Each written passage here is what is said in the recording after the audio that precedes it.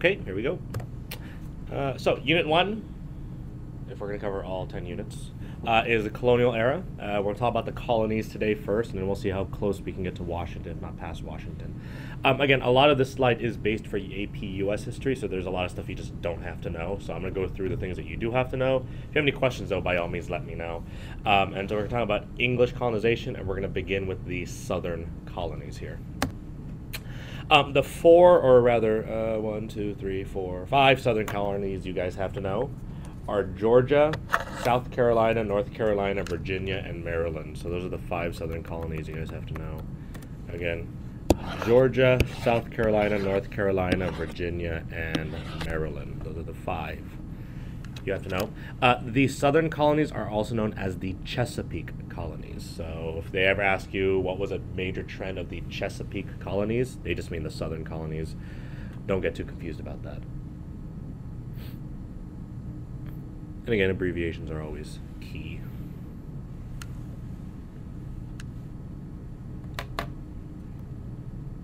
Okay.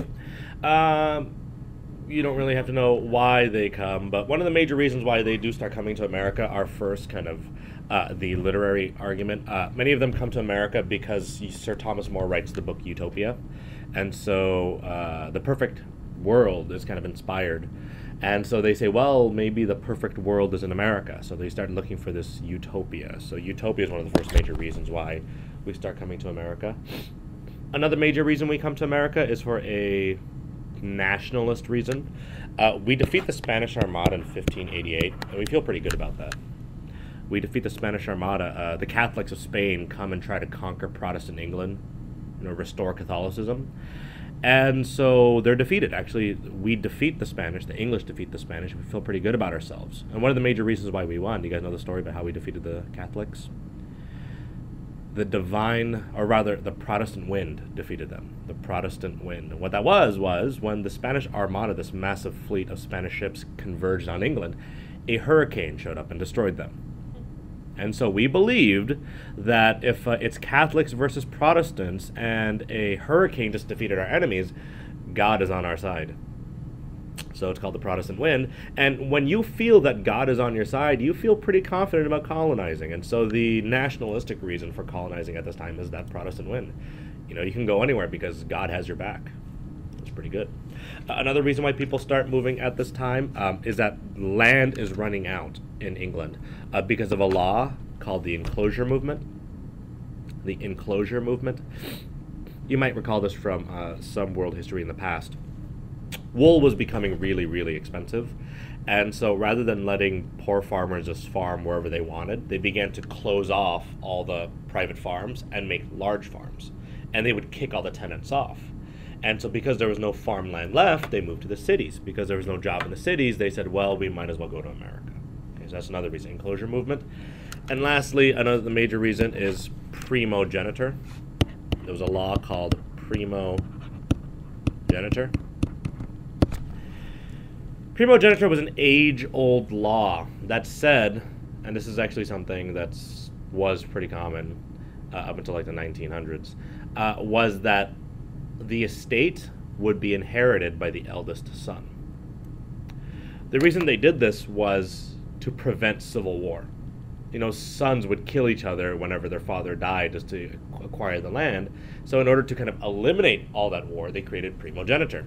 Now, did that create inequality, gender inequality? Yes, it did. And did that make younger sons angry? Of course. But the whole point was to prevent war. And so primogeniture made all the lands go to the eldest son, which meant if you were a younger son, you had nothing in your name. So if there's nothing for you here in England, you might as well go to America and make a name for yourself. So for all these reasons, people start moving to the Americas. Then there's a religious reason of just evangelization. We formed the Anglican Church. And if you recall, the Anglican Church was part of the Reformation. King Henry breaks away because he wants to be with his new mistress, and that's not going to work out for him, so he gets a divorce. So everyone's pretty happy that he gets a divorce, that he breaks away from the Catholic Church, but he doesn't really change for religious reasons. he changes for political reasons. And the only big difference between the Anglican Church, or the Church of England, and the Catholic Church was that instead of a pope in charge, the king was in charge.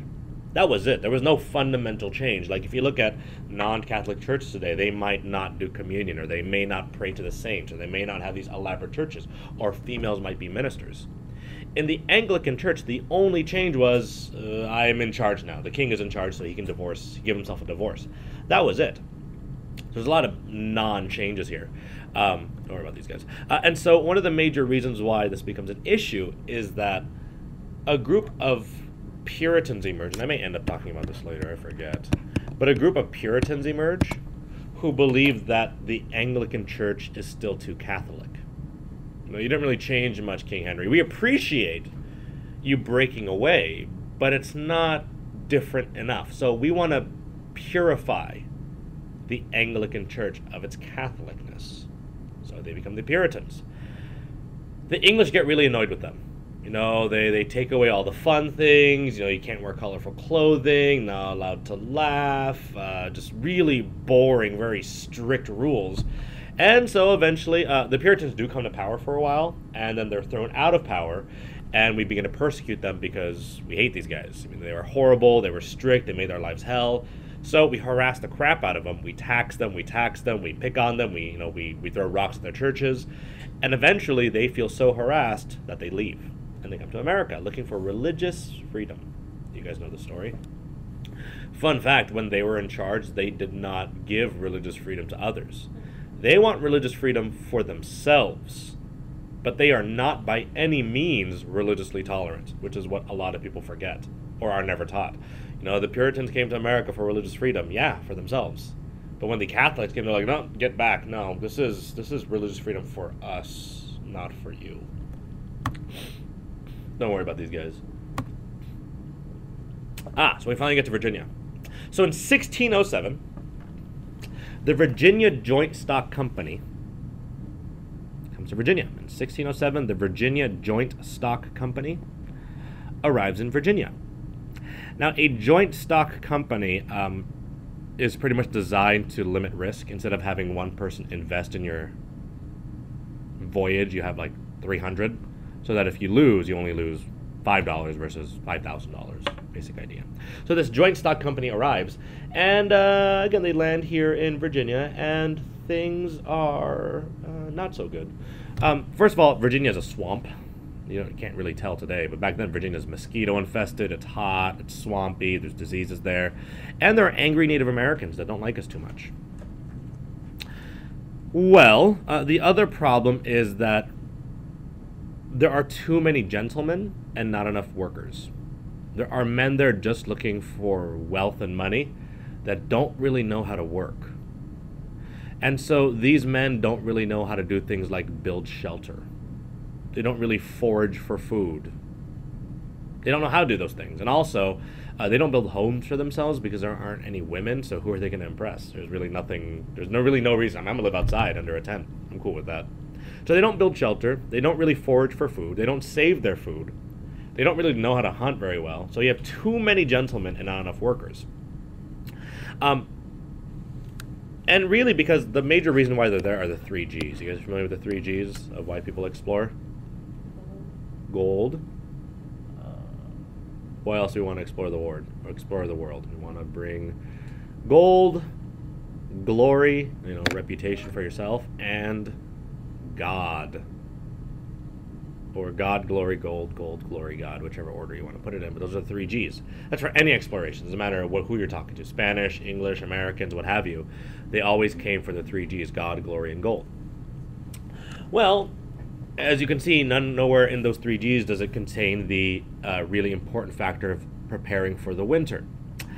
And so they didn't prepare for the winter, and in their first winter, they dealt with something called... Well, the first winter wasn't so bad, except for the fact that, if my numbers are correct, of the first 90, only 30 survived because they didn't do a very good job preparing for the winter. And things were really bad, and they all almost died, and they would have died if it wasn't for this man, Captain John Smith. Captain John Smith saves Jamestown the first time by instituting military policy. And he gives the very famous quote, "He who shall not work shall not eat." So all you gentlemen out there who are not working, who don't know how to work, well, if you want to eat today, you better get off your butt and get to work, because this is a team effort. So, he who shall not work shall not eat. He saves Jamestown. He does a few other things. He raids local Native American villages at night and steals supplies, and then during the day he trades with them. He's like, oh, I hear you're missing some corn. You know, we just happen to have some. In exchange, we need some leather. So that would happen. But he would attack some, trade with others, kind of dependent on, you know, which tribe. But the local region was surrounded by a group called the Powhatans. It was a local Native American group.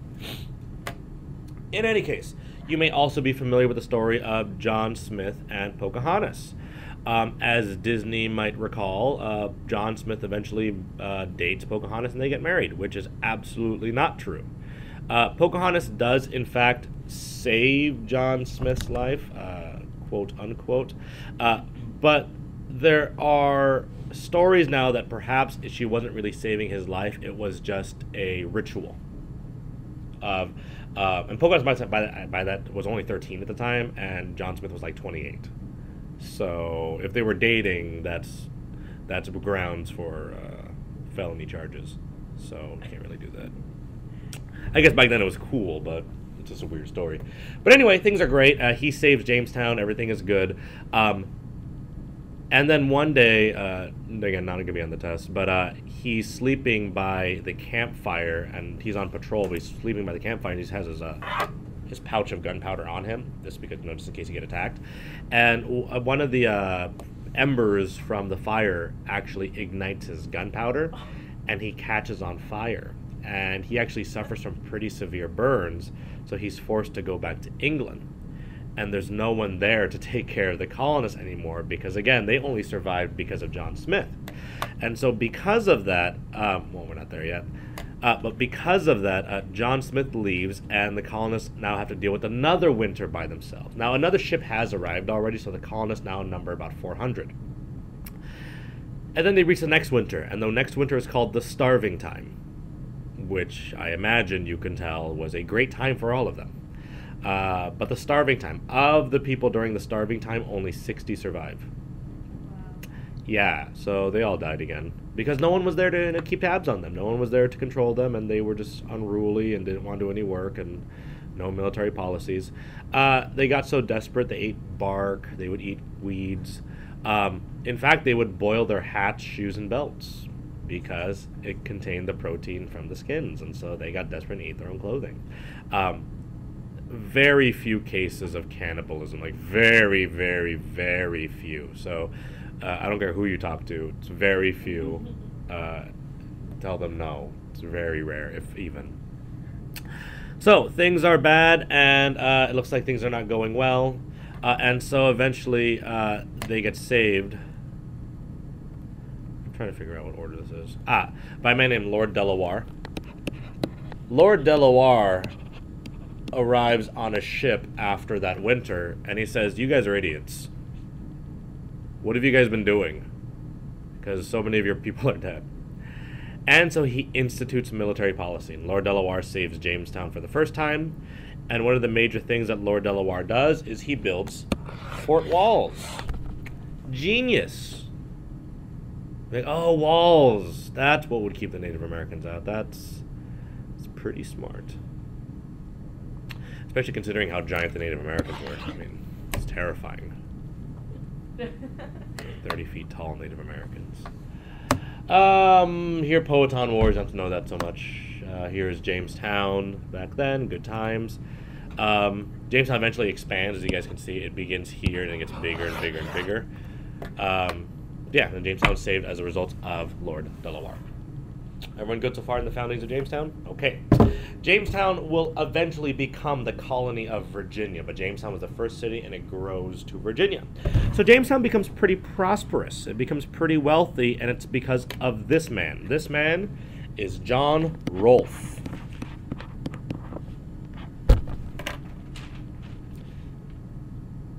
And John Rolfe is the man that makes Jamestown, or pretty much Virginia, very, very successful.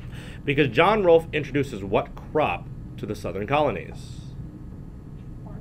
Not yet. Now, corn was actually pretty indigenous here already. Corn was growing way back when. Not wheat. Tobacco. Tobacco. So John Rolfe introduces tobacco to the southern colonies. Now, tobacco is actually indigenous to the Americas. But during the Columbian Exchange back in 1492, we brought this tobacco to England back in the 1400s. And they anglicized it. Is that a word? They made it more English. They made it sweeter, I guess, is one way to put it. And then he brought it back to America, where it was much easier grown, because the English climate is not great for tobacco at all, which is why you don't see people growing tobacco in like Maine or in Massachusetts. Yeah. What's the time period? So 1607 was the Virginia Joint Stock Company, right? Mm-hmm. And then when does John Smith come? When does So John Smith comes within that first group, and then Lord Delaware arrives by 1610. Oh, John Rolfe comes with Lord Delaware. Yeah. So, so he introduces tobacco, and tobacco is great. Tobacco does a lot of huge things for the colonies. Actually, it revolutionizes the colonies. The first thing is tobacco is terrible for the soil. It eats it up. It drains all the nutrients. So if you grow tobacco in this plot 1 year, you can't grow in the same plot. So naturally, what are you going to have to do? You have to expand your farm. And then when you grow here, you can't grow there anymore. This one's still recovering, so you have to expand even more. So because of the tobacco crop that kind of drained and destroyed the soil, they begin something called crop rotation, where you instead of having just one farm, you have 3 farms. They're massive. And so the crop rotation system forces these colonists to have these massive farms. And those massive farms become known as plantations. So plantations are run by the planters, these large farm owners, the planter class, and they begin these plantations. Now, once you have these large plantations, you need workers. Very good. And so, who are we going to get to work on these plantations? Not yet. Indentured servants? Correct. So, in 1618, a man named Edwin Sandys, I don't know his name, it creates a system called the head-right system in 1618, rather. The head-right system. And the head-right system was a pretty basic system. It's also known as the indentured servant system. When you're indentured, it just means you're on contract. So an indentured servant system. And what the indentured servant system said was that I will pay for you to come to America. Okay? I will give you passage, food, and shelter. The basics. Passage, food, shelter. Passage being the most expensive. So passage, food, and shelter. In exchange, you will work for me for 7 years. That's on average. Now, this may seem like a lot, but back then, this is a pretty sweet deal. You get to come to America almost for free. And you're going to work your way. And it's not like you're going to starve while you're here. He's still going to feed you. He's still going to give you shelter. He's going to pay for you to come to America. And likely, he'll give you a small plot of land when you get here. So for 7 years of work is actually pretty worth it.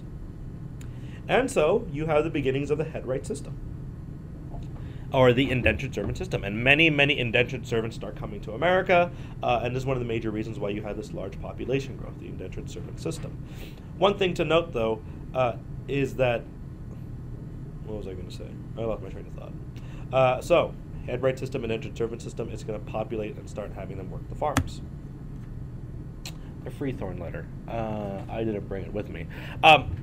What you should note, though, if you ever get a chance to read the Freethorn letter, is that life on the plantation sucked. It was not fun. It was not easy. A lot of people went back home because they felt like they were being mistreated by their owners. Sometimes they would work for 7 years, and then the guy would be like, oh, I don't have any money for you. Sorry, get off my land. So that happened from time to time. Can they break their contract? Sure you could, but if you break your contract as an indentured servant, remember, you're indebted to me. And so you owe me. So if you break your contract, you go to jail. If I break my contract, well, technically, I don't owe you anything. I've already paid everything to you. So you're just paying me back. So I have every right to not pay you. You don't have a right to just break the contract on your end, but I do. Anyway, despite all this, Virginia grows, as you can see, and we went from that original small Jamestown colony to a much more expansive Virginia as it grows from that point on. In 1619, because the population is growing pretty rapidly, you see the first democratic institution in America, or in North America, the House of Burgesses, or the House of Burgesses, depending on who you talk to. The House of Burgesses, or the House of Burgesses.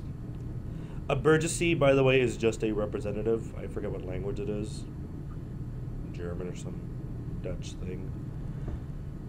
But House of Burgesses, or the House of Burgesses in 1619. This is the introduction of democracy to America. Because the colony has gotten so large, we need democracy. Because the people are going to get unruly and unrestful. So we have to give them some form of representation. So House of Burgesses is pretty cool. Yeah. One of the powers that the House of Burgesses has is the power of the purse. It's called power of the purse, which gives them the power over money. And in particular, they pay the governor's salary. So to make sure the governor is doing what the colonists want, they control the governor's salary, hence power of the purse. Congress has this today, or at least the House of Representatives has the power of the purse today, which we believe to be one of the most important powers in a government, the power to control money. Interestingly enough, in the same year that we introduced democracy to America, we introduced slavery to America. So 1619 is a paradoxical year for many historians. We see that in 1619, the same year we introduced democracy, we introduced slavery. Slavery was introduced for a number of reasons, but primarily there was a huge economic value that slaves had. The argument was that slaves are great because the minimum amount of slaves you really needed was 2 to be really, really successful. And why was that? Well, because they were working the long hours, right? Without. True. That's not wrong. But why 2? They reproduce. Ultimately, the biggest reason why slaves were awesome is that slaves are expensive. Don't get me wrong. Slaves are like worth like a $200,000 Mercedes-Benz today. Very expensive. But if you could afford 2 of them, 1, they worked for a lifetime, and 2, when they had kids, you owned the kids. I mean, the Barbados slave codes are something that kind of inspired American slave codes, the Barbados slave codes. But there are a few rules there. Number 1, you own the children. No other slave system at this time had that. Africans, yes, they had slavery before we did. They were enslaving each other. But they believed in war slavery. I own you because I defeated you in war. That doesn't mean I own your children. The Europeans, especially then the British Americans, very unique in that they said, I own you and I own your children. I own you as property. So that was a unique change. Also, they didn't demand rights. They weren't demanding the right to vote. They weren't demanding representation in government. And so, unlike the indentured servants who are English citizens, who do believe they have the right to vote, who do believe it, who are expecting good treatment, slaves were accustomed to being slaves because we bought them from slave owners in Africa. The Portuguese sold them to us, so it wasn't weird for them to, not have rights. They were used to that already. So there's a lot of good reason why the slaves were pretty useful for us. But again, it's a strange year in 1619 when we introduced 20 slaves and democracy at the same time. So again, here are some of the basic slave codes that begin. You can't have a runaway slave, you can return them, all that stuff. Oh, also fun fact, when the first slaves were brought, the first 20 slaves, we assumed they would just be indentured servants. But after 7 years, when they didn't ask for their freedom, we thought, well, how long can we keep this going? And it turned out they weren't going to ask for their freedom because they didn't know they could. And so we just said, okay, well, cool. Couldn't communicate. Not initially. I mean, like, there's some basic communication you can always get done, but I mean, pantomiming and whatever else. Some of them were taught how to speak Spanish or Portuguese or English eventually. So, I mean, it only takes, I mean, a few months for them to learn the basics of what you need them to know. So, and their children will learn. One of the other reasons why we like slaves is that they don't rebel. Indentured servants rebel. Case in point, this is the famous Virginia Rebellion, known as Bacon's Rebellion, which is delicious.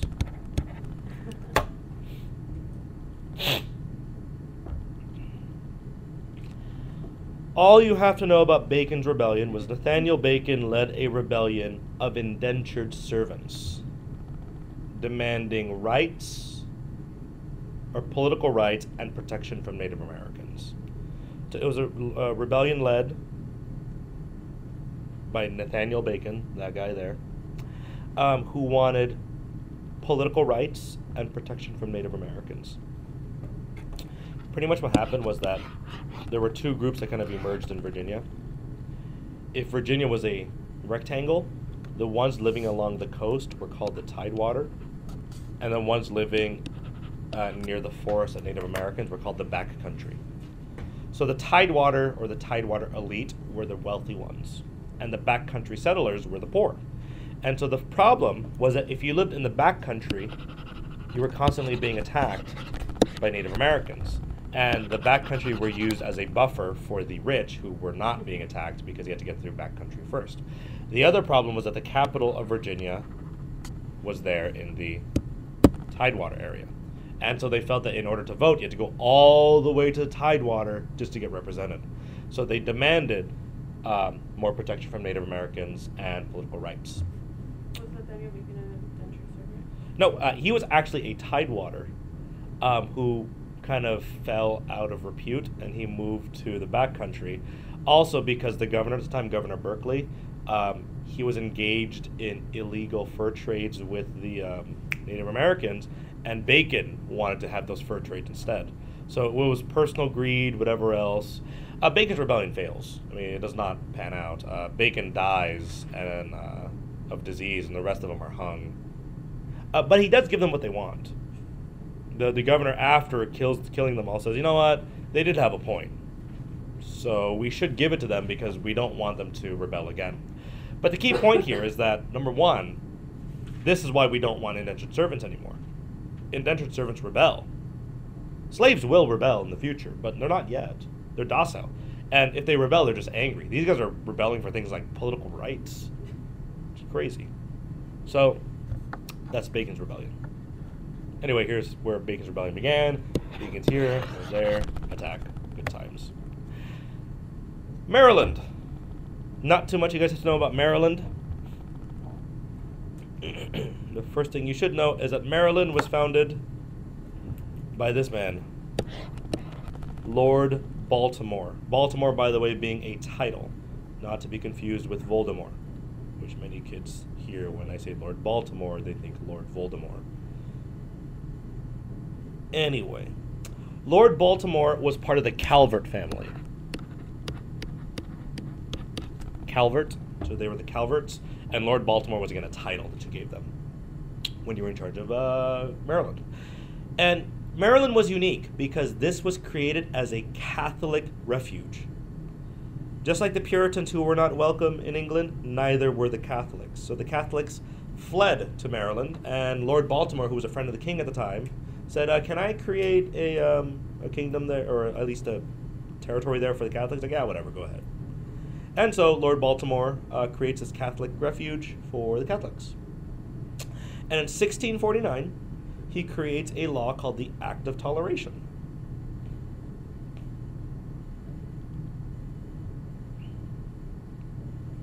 And the Act of Toleration guaranteed religious freedom to all Christians. It was religious freedom to all Christians, except Jews or Muslims. Because screw those guys, according to the Baltimores at the time. But religious freedom for all Christians except for Jews and Muslims. Now, this wasn't because they believed that, Protestants were cool and all. This was because they knew, and they were pretty smart about it, they had the foresight. The Protestants were immigrating to America still, just at the same time as the Catholics. And they knew that eventually the Catholics would become a minority. So, by giving the Protestants religious freedom now, they were protecting themselves in the future. We're saying, oh no, remember how we protected your rights? You're going to protect ours too, right? So that was the basic idea, was they had the foresight in knowing that they were going to become a minority in the future, so they should protect their own rights.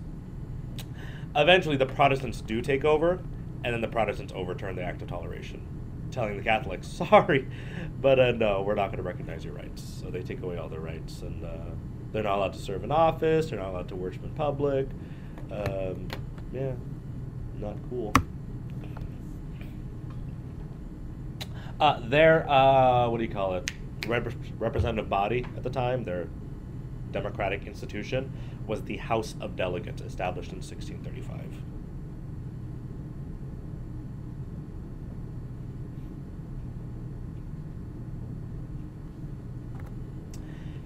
Carolinas, you don't really have to know, but the Carolinas were once one big Carolina, which is the Carolinas. And then we divide them in two. Just right down the middle. Like that. In any case, the reason why the Carolinas are divided are that they were just two very different colonies. South Carolina was by far the wealthiest colony of all of them, of all 13. South Carolina was the wealthiest of all 13 colonies because of what they grew. And they grew these three things. Do you guys know what those three things are? Not tobacco, because Virginia was growing that already. What was unique? Huh? Close. It's rice. They grew rice. Rice. The plant in the middle is indigo. And on the far right, that's sugar. Rice, indigo, and sugar. Interestingly, these are the key cash crops of the South Carolinas. I mean, Virginia, Maryland, they both grew tobacco, but South Carolina made all of its money off of rice, indigo, and sugar. A little bit of tobacco here and there, but this made much more money than tobacco anyway. What does cotton come into the picture? Just curious. Much later. I would say 1800s, 1820s. We're still 1600s. Okay. Yeah, so about 200 years. Now, indigo, by the way, the reason why this is so important is that when you take the plant indigo, it makes the color purple. The color purple at the time was the color of royalty. And so the only way to get the color purple at the time, which is why it was the color of royalty, was you had to go deep sea diving into the ocean for sea snails. And you would take them and you would crush them, and the pigment that came out of the sea snails was purple, which is why it was so expensive to buy purple clothing. Well, the indigo plant found in the Americas allowed you to look royal without spending that much money. And so indigo became a very, very coveted plant that you can then make the color purple out of. That's why they made so much money in South Carolina. North Carolina, however, did not do so well. North Carolina had poor soil, mostly indentured servants. So North Carolina decides, you know what, we are not happy with our relationship with South Carolina, so they just split. They go their own separate ways. And then there's Georgia.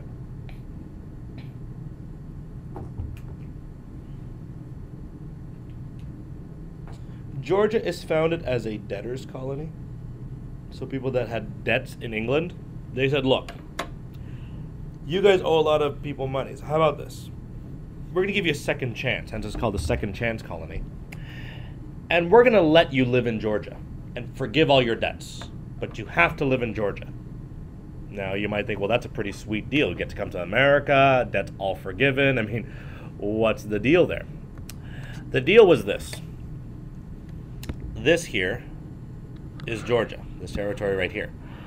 South Carolina is the wealthiest colony at the time.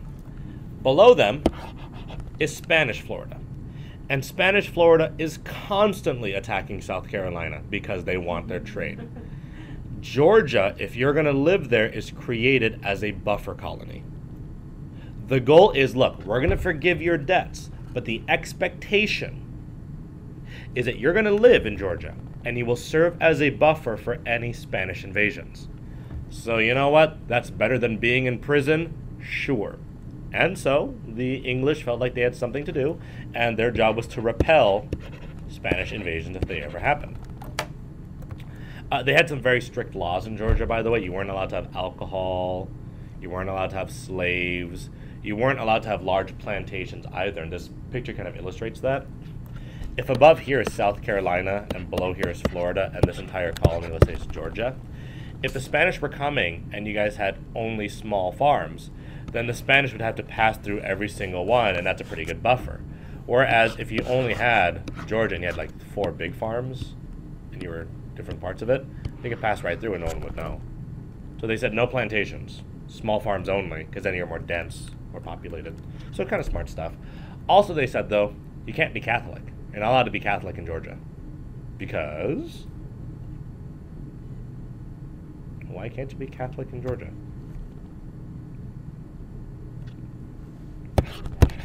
Because the Spanish were Catholic. And the basic idea is there an argument that maybe some people will put religion over government? Sure. And so because of the fear that people would put religion over government, they said you can't be Catholic here. So they said no alcohol, no slaves, no plantations. You can't have nice things either. No like luxurious items of any kind. And no Catholicism. Eventually, people stopped coming to Georgia because they're like, you know what? Screw that. That doesn't seem fun at all. And so they said, okay, fine. You can have plantations and slaves and luxurious things, and you can have alcohol. But you can't be Catholic still. So they repeal everything, but you still can't be Catholic for fear of Spanish in the South. So a general overview of the colonies. This is the southern colonies, anyway.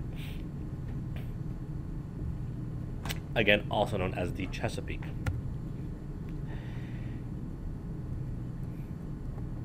In terms of their economies, what did they mostly grow? Let's look at the graphs. They mostly grew what?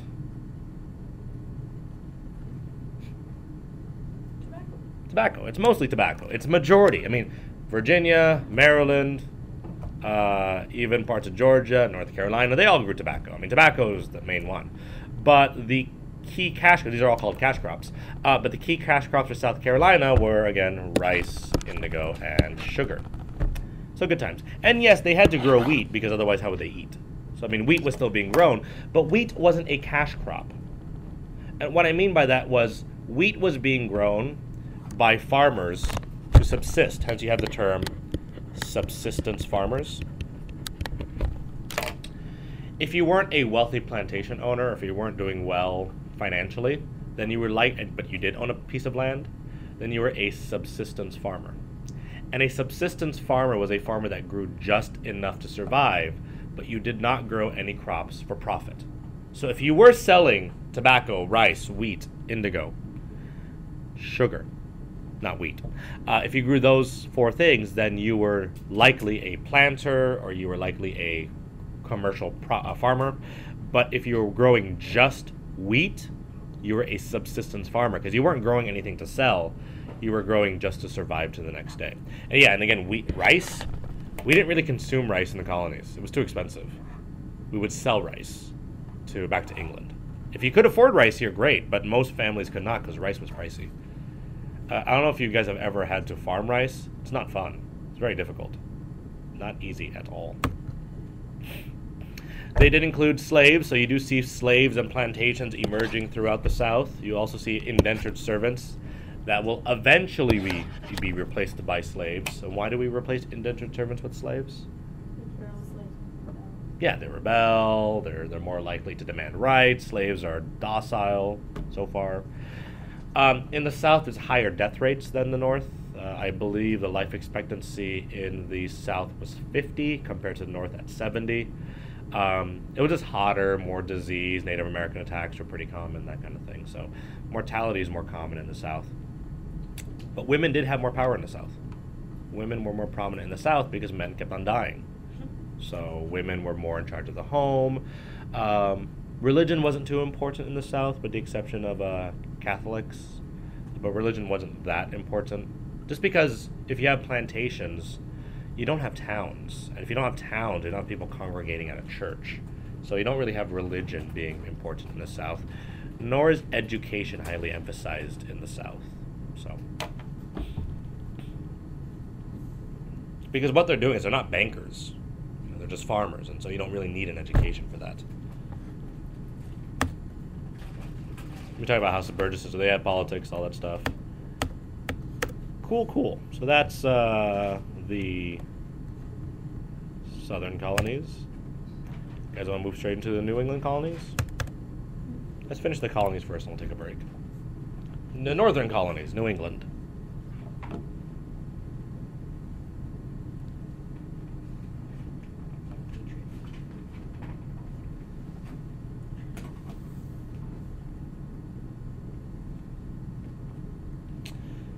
So the northern colonies or the New England colonies. What do you notice already is very different from the New England colonies versus the southern colonies? There's a lot of families there, not just men. Also large people. And what are they doing here that's different from the South? Yeah, religion is very important in the North. Religion is hugely important in the North. As you can see, I mean, the first image is a guy praying, so that's pretty critical. The Reformation, you guys should already know. I'm not too worried about that. But we talked about the Puritans already, and King Henry VIII divorcing his wife and all the women that he lusted for. So there's that. As we talked about the Puritans wanted to purify the Catholic Church, so they fled because they were mistreated, and they came to the Americas. And they land at Plymouth Rock. So the Puritans finally land at Plymouth Rock. Fun fact, Plymouth Rock is not a thing. Not real. They didn't land on a rock. I should also point out that where they originally landed was here. And they're like, no, that's not good. Let's go here. That's what they did later. Despite the fact that Plymouth Rock is not real, in the 1800s, late 1800s, a man in a bar in Massachusetts one day said, I remember the time my great-grandfather told me a story about when the Plymouth colonists first came, and they landed, right there, right on that rock. That's Plymouth Rock, which is not true at all. But it was a bar tale, and so today, if you go to Massachusetts, yeah, there is a it's like this little monument to Plymouth Rock. Which one? It's not like this massive rock that a boat could land on. It's a tiny rock. Likely, also, it's just a random rock that's stamped 1630 or 1620 on it. Oh yeah. Also, it's not anything. So that's the other part. It's a monument built around nothing. It's a rock, sure. It's not any rock of significance at all. But it's an interesting story that people believe to be. Well, yeah, I went there also. I'm like, this is so not true. None of this is true. And people were asking why. I'm like, they did not land here. And I had a map with me. Like, you see, they landed here on the other side near Cape Cod and realized that was not sufficient, so they moved across the way. But yeah, Plymouth Colony is not. Well, Plymouth Colony is real, it's just not on Plymouth Rock. In any case, one of the first things they did before even getting off the boat was they signed the Mayflower Compact. The Mayflower Compact is a foundation for self-government. Oh, the Red Cross. Mayflower is Mayflower Compact is the foundation for self-government, is what we like to call it, because they agreed to consent of the governed, they agreed to loyalty to the king, they agreed to, again, democracy of some degree. Because they were afraid that once they got off the boat that people would go crazy. Because many of these people wanted to break away from England. They were separatists. They're like, no, the Puritans are what's right. The king and the queen don't know what they're talking about. They wanted to break away. And so they forced them to sign this document. And some people always ask, your students will ask, well, why don't they just sign it and then leave? You can't do that back then. Signing your name is a big deal. You don't just sign your name for frivolous things, unlike today where you sign your name on anything, you don't even pay attention to what you're signing. Back then, you sign your name and it means something. So if they didn't sign it, well, basically everyone had to sign, saying, we're not going to get off this boat until everyone signs this document. Well, the men. Women don't get to sign, because they're women. Yeah. I mean, that's not going to happen. I mean, as you can see, the men are signing the document, and women are in the back just, reading or, taking care of the children, doing womanly duties. And so they arrive, and things are great, and they have the first Thanksgiving, and things are good. And look, the Native Americans are hanging out, they're having a great time. Charlie Brown was there. He invented basketball, if you remember from the story about how he was picking fruit from a tree and there was a basket, and then he threw a ball up and it got stuck in the basket. He's like, well, that's horrible. This is a stupid game. I know, let's cut a hole in the basket, and then you throw the ball, it'll come back to you. And thus Charlie Brown invented basketball during the first Thanksgiving. I always like having this little section. This is not important to your test, but it's always fun for the kids, the Pilgrims, Myths, and Reality. And I think I have it. No, I don't. I'll give you guys a copy next time. So here's like this really nice image of the Pilgrims, you know, like sharing food with the colonists, and things are great. Fun fact, no turkey. There was not turkey in that region at that time. They probably ate like fowl and duck and whatever else, but no turkey. So why do we celebrate them? Well, we idealize them because, you know, religious freedom, created a democratic form of government, dealt with Native Americans correctly from the very beginning. We invited the Wampanoag to the first Thanksgiving. We're like, man, the Puritans were awesome. These Pilgrims were great. We were heroes, politically, religiously, socially. But really, were we? Well, no, we disrespected them. We were unfair to them. It wasn't like this holy festival either. It was just like another random dinner, and then the Native Americans just showed up. It wasn't like, guys, we've made this feast for everyone. No, they were eating, and Native Americans showed up like, oh, I think we have some left. Here, have some food. They did not have turkey, which blows some kids' minds. They're like, what? Yeah, no turkey, guys. The Pilgrims also never planned to follow the Mayflower Compact. Many of them were, hoping to sign and then leave, and then it didn't pan out. And again, it wasn't really democratic because not everyone signed. For example, women did not sign. If you were an indentured servant, you did not sign. Indentured servants couldn't sign the Mayflower Compact because you weren't a free man. You were indentured. And until you're a free man, it just doesn't apply to you. So it's kind of crazy. It's pretty awesome. It was a holiday. Indians were treated and they were honored. We did give free men a say in the government. It served as a foundation for self-government. So which is the correct point of view? You decide. And so we give them documents, and you actually will see the documents in a second. Again, they'll analyze primary sources. What kind of, is this a stereotype? Where was this a primary source or is this a secondary source? Is this from like the 1930s or from like the 1600s? And it is important to say, well, it looks good, but if this is a painting from the 1930s, by that time were they already influenced by that bias of the great Pilgrims of the time? And then we discuss. But again, here's the Mayflower Compact. It looks pretty awesome. Like everyone was involved. Women were there. Here you have the actual Mayflower Compact on the right saying, covenant to God. And we have a body politic. So it shows kind of the greatness of this this religious institution, this Mayflower Compact. And everyone's involved, in the cover of Night by Candlelight, how they're, drastically riding away. And even some women were there. So here is that photo again. Are women involved there, getting, participating? That's cool. However, you might see some other people saying that it wasn't so much greatness. It was actually pretty terrible. The first Thanksgiving, and it was great. We invited everyone over. But the other one's like, no, not really. They kind of just showed up. And they just appeared, and things weren't that great. So there's that. I'll give you guys these documents later. So again, you would ask them then which of these is the correct one. And again, a good single paragraph or two gets them. And this is, again, the first unit. So to get them to start writing already on stuff that they already have prior knowledge to is pretty helpful. They'll actually be able to do stuff with this. So I think that's kind of neat. So the next colony you guys should know then, Plymouth Colony is eventually absorbed by Massachusetts Bay Colony, but not yet. 1691 they get absorbed. Not important though. And so you have Massachusetts Bay Colony established in Boston in 1630.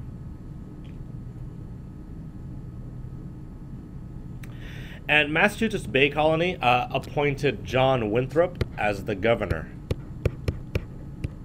John Winthrop as the governor of Massachusetts Bay Colony. And one of his major goals for Mass Bay was to make Mass Bay, or MBC, a beacon on a hill, or a city on a hill. You guys might hear presidents talk about America as a beacon or a city on a hill all the time during the States of the Union. The basic idea was that he wanted the society to be strictly religious, and he wanted everyone to have a covenant with God. A covenant with God, a relationship, an agreement with God. So it was a very religious community. And the expectation was if everyone lives their life religiously and devoted to God, we'll be successful. And if we're successful, we'll become this beacon on a hill. And we will be a shining example to the old world about what we can do as Puritans. So the beacon on the hill philosophy was he wanted to be a shining example to the world. Be just like us.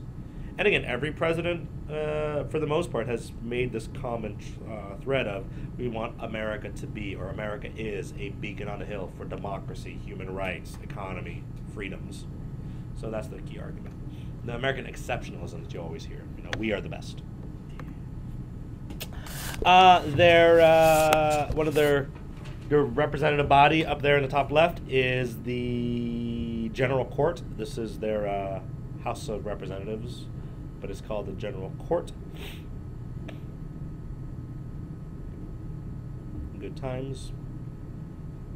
One of the entrances, by the way, not even important at all, is dedicated to Thomas Hooker, the general, and it's called the Hooker entrance, or the Hooker gate, and so we all just laugh when we walk by. American politics today. This is where the hookers come in, which is appropriate. The New England colonies, especially Massachusetts, was full of small towns because they were all small farmers. They're all small towns, small farmers. And the most democratic, every town had town meetings. They all had town meetings, which was the most democratic form of government in the colonies, because everyone had a voice in the town meetings. Not everyone could vote, but everyone had a voice in the town meetings. So when you talk about the most democratic form of government, it's town meetings in the New England colonies, because everyone had a voice. Even women could be like, you know what, we need more wheat because we're running out of cereal for the kids. So we need that. Or we need more men to start producing more cotton because we need more clothes or whatever. But what it came down to was, again, it was most democratic because everyone had a voice. They were also deeply religious communities, and they're very close-knit communities, so very close together. So again, unlike the South where you would not see this many families living right next to each other, here it's a very tight-knit community. The Puritan lifestyle was fun.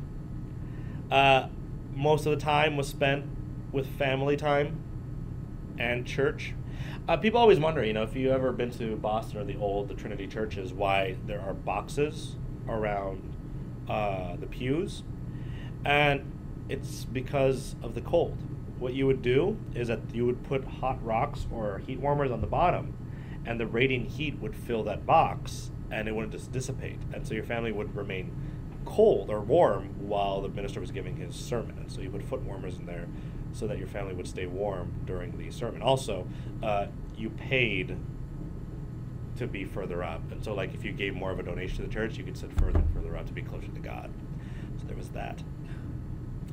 Again, religious fervor was pretty big at the time, and my favorite part about it is very patriarchal society, but the best part is the kids. Oh, the kids. So the kids were publicly humiliated and beaten and shamed to keep them in line, because pride was a big issue. You wanted to be humble. So, you run home, Mommy, I got an A on my test. Excuse me? Do you just run through the town explaining that you got an A on your test? How dare you? So you publicly beat or shame your child, take him to the middle of the town square. I apologize, ladies and gentlemen, my child does not understand the sins of pride. You take that back. Well, eventually, though, naturally, you would, love your kids, and it'd be very difficult for you to beat your kids when they got older. So likely when they became 12 or 13, you would send your kids away to, parents down, across town, just so they could watch them for a while, and they would have no inhibitions about beating your kid because they don't love them. They're just random strangers. And so you would send your kids across town to get beaten even more just because they're not their kid. And so this is one way to kind of instill that sense of propriety, that sense of Christian value. So that's kind of fun. I like that story. We just beat the kids left and right. Capital punishment was pretty popular in the North also. We used it. It wasn't used often, but they did use capital punishment for things like stealing. Scarlet letter, you guys are familiar with adultery. So very, very just strict religious society. There were religious dissenters, though, people that said, man, Massachusetts Bay, it's way too strict. We don't like their philosophies. There are two religious dissenters. First is this guy. This guy, that's Roger Williams. Roger Williams did not really like Massachusetts Bay too much because they weren't religiously tolerant. So Roger Williams leaves, and he creates Rhode Island, and creates it for religious toleration. So I always like to tell my kids, Roger Williams created Rhode Island for religious toleration. RWRIRT. But Roger Williams created Rhode Island for religious toleration. Also, he paid Native Americans for their land, unlike the Massachusetts people. Interesting fact, San Bernardino County is bigger than Rhode Island. Yeah, I know. I was so excited to hear that. I was like, hey. Well, yeah. Well, San Bernardino County is just huge. Yeah, It's a it goes all the way massive to, county. like, Yeah, state. it's pretty crazy. And then there's this other woman, Anne Hutchinson. Anne Hutchinson.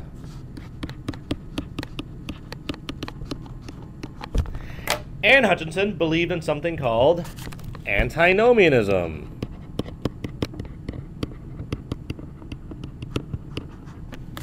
And ultimately what antinomianism meant was that you did not have to follow man's law or the Bible. Oh, I probably should have mentioned something that's really important that I didn't get around to. All the Puritans at this time believed in something called predestination. The basic idea was that it didn't really matter what you did, God already knew you were going to heaven or hell. So if you lived a good life, that was some clues that you were going to heaven. If you're living a poor life, then God is probably punishing you. And you're destined to go to hell already. So predestination was, it was predestined whether or not you were going to heaven or hell. And Hutchinson pretty much promoted antinomianism that said you don't have to follow man's law or God, the Bible, because it doesn't really matter what you do. You're going to go to heaven or hell no matter what. You might kill a guy and you still might go to heaven because God's already predetermined that. So her philosophy was more like extreme predestination. You don't have to go to church anymore because why? If you were going to go to church, then that meant you were supposed to go to church. If you don't go to church, then God didn't want you to go to church. And it doesn't really matter. Do whatever you're going to do because you were supposed to do that. If you don't want to go to church, well then no big deal because God intended for you to do that anyway. It doesn't really matter. If they say, oh, you're going to go to hell if you don't go to church, why? God has already determined. It doesn't matter what this guy says. So she was pretty dangerous. They didn't really like her so much. So they tried to banish her. But then she'd said something that was going to get her killed. They were going to kill her because they got really mad. She said, the reason why I know this is because I could talk to God directly. And that was a big no-no. You can't do that. Because the fear was, what if people believe her? And so they said, okay, Anne Hutchinson, you have a choice. Get out or we'll kill you. So she left. She lived in Rhode Island for a while with Roger Williams and his colony, and then she moved further west and she was killed by Native Americans. Which God intended, clearly. It's extreme predestination. God wanted her to die by Native Americans. But yes, again, antinomianism, don't do good works or anything, just do whatever you want because God wants that. I mean, obviously she was still charitable, blah, blah, blah, but you don't have to do exactly what man says because man doesn't know what they're talking about. The Bible also fallible. All that stuff. There were Native American wars, so the two wars you guys should know in New England, I'm not going to go into detail about them, are King Philip's War, led by this guy, Metacom. Oops. They called him King Philip because, you know, he was a guy that he hated, and King Philip was the king of Spain. But Metacom was his name. And the other war featured down here is the Pequot War. These are just two wars against Native Americans. Very bloody.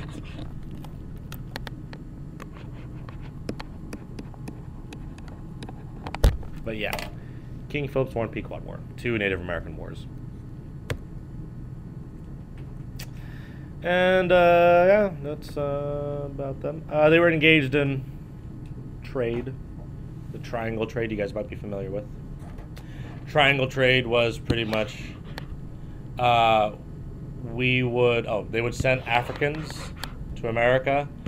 We would send like wheat to England. England would turn that wheat to liquor, and they would sell that liquor to the Africans to buy slaves to send to America. So triangle trade's pretty common. So general overview of the northern colonies. I don't really have to worry about the other ones because they're not that important. Small farms. So no plantations, or few plantations, mostly small farmers.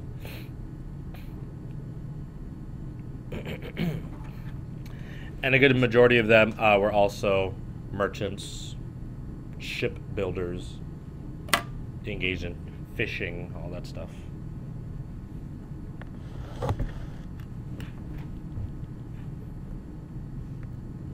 Family and religion was very important. Very important.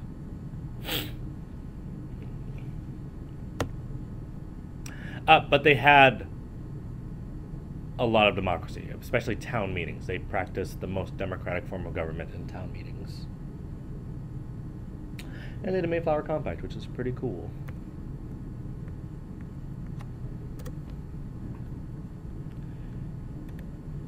Let me do the middle colonies real quick, then we'll take a break.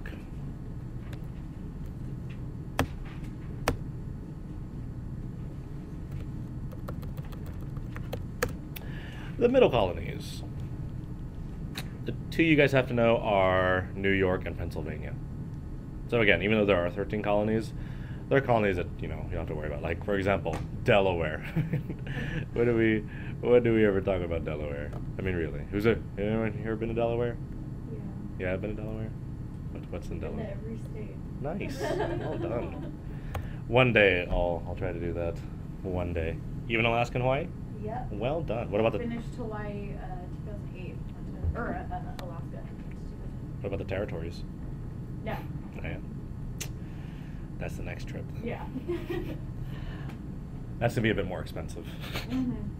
All right. So the two key territories you guys have to know with regard to the middle colonies are New York and Pennsylvania. We'll start off the conversation with New York. New York was originally founded by the Swedish, then taken over by the Dutch. So New York is sometimes known as New Sweden, also sometimes known as New Amsterdam.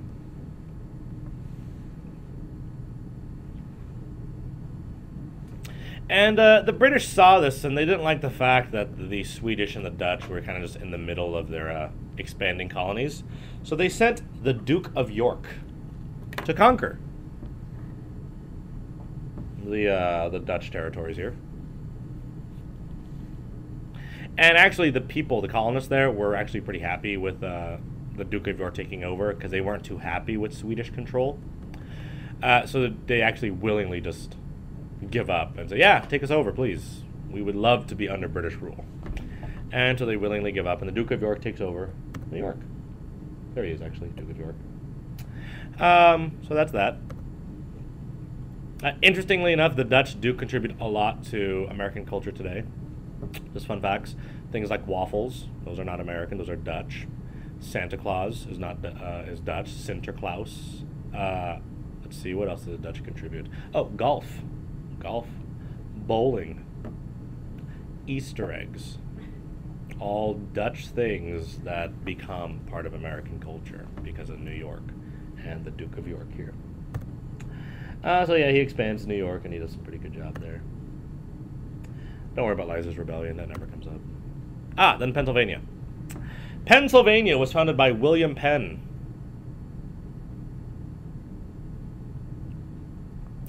And this was created as a refuge for Quakers. Quakers were they were once considered a cult, and the Quakers was part of a religion that was officially known as the Society of Friends, which is a pretty cool sounding religion. Now, The Quakers were known as Quakers because they would sit in their pews and they would quake when they felt the power of God compel them. They would rise and be like, aha, God has told me that we should farm on Thursdays and not on Fridays. Like, that's a good idea. And they would sit back down and think about God and pray. And as they felt the power of God come inside, they would like shake and like do that. So they were called Quakers derogatively, and then this became like, okay, Quakers is cool. They co-opted the term. The Quakers believed in a few things. They didn't believe in paying for tax-supported churches. They said, you know what? That's crazy. If you want to go to a church, you can pay for it directly, but they don't believe in tax-supported churches. For example, they don't want to pay for a Catholic church. They're not going to. Also, they're pacifists, which means they did not want to go to war. And that got them in a lot of trouble.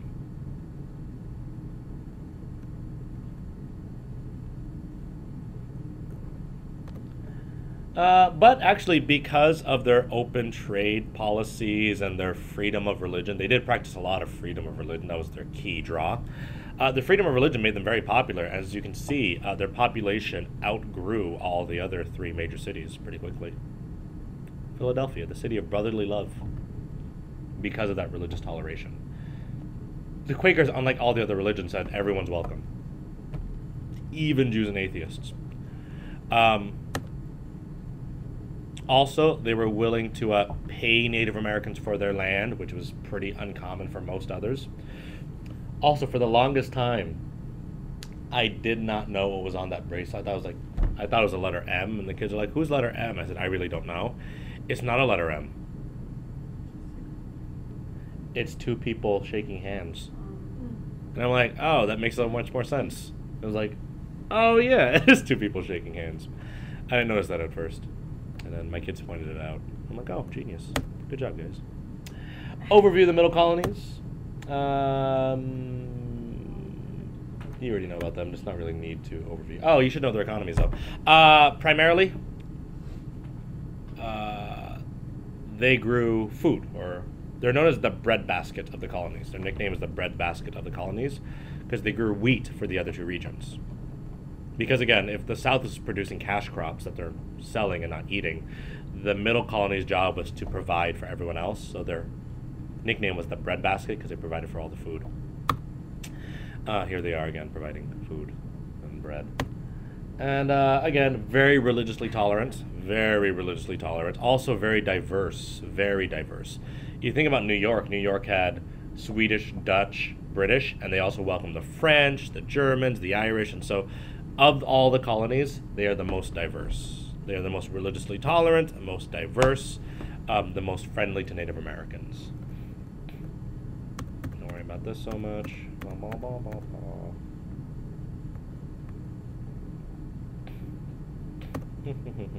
You should know Poor Richard's Almanac. So one of the books that you should know was by Ben Franklin, who wrote it under the pen name Poor Richard. And this was a book of farmers' advice and homely advice. Early to bed and early to rise makes a man healthy and wise.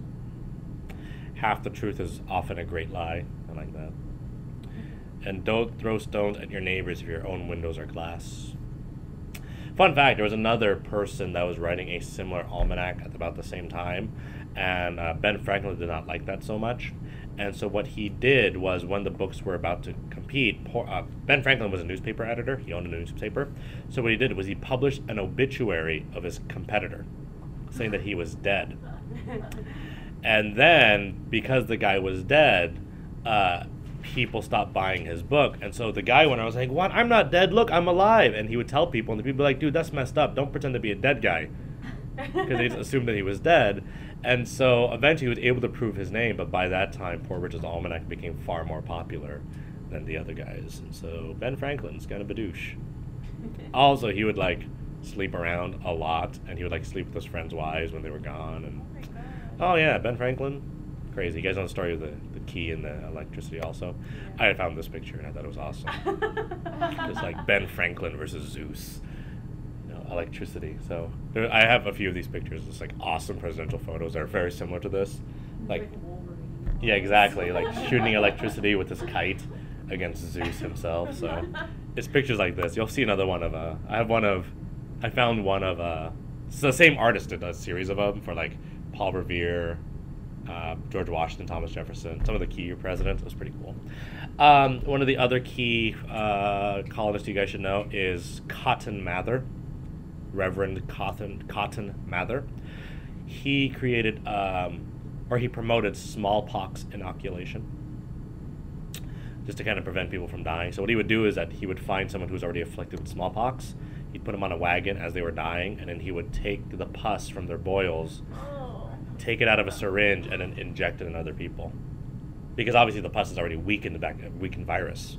And so the hope was that by giving the pus weakened bacteria, weakened viruses to others, they would survive the smallpox. They would get smallpox, but then it would be a weaker form of it, so they could survive it. And so it actually did save a lot of people's lives, because as more people got inoculated from the weaker form, they were able to fight off with the new antigens, the stronger form. And, Peter Zenger. You guys should know Peter Zenger also. Zenger. Zenger. He was arrested because he criticized the governor of New York in a newspaper. And back then, he was like, oh, and he was a pretty incompetent governor. And so the governor had him arrested because he criticized him. And the court of New York ruled, you can't just arrest someone because you didn't like what they wrote, so it establishes freedom of the press.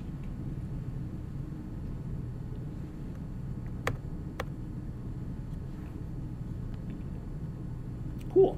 So that's the middle colony so far. What we'll do is we'll take a quick break. We'll talk about the First Great Awakening, and then we'll finish off as much as we can until the end.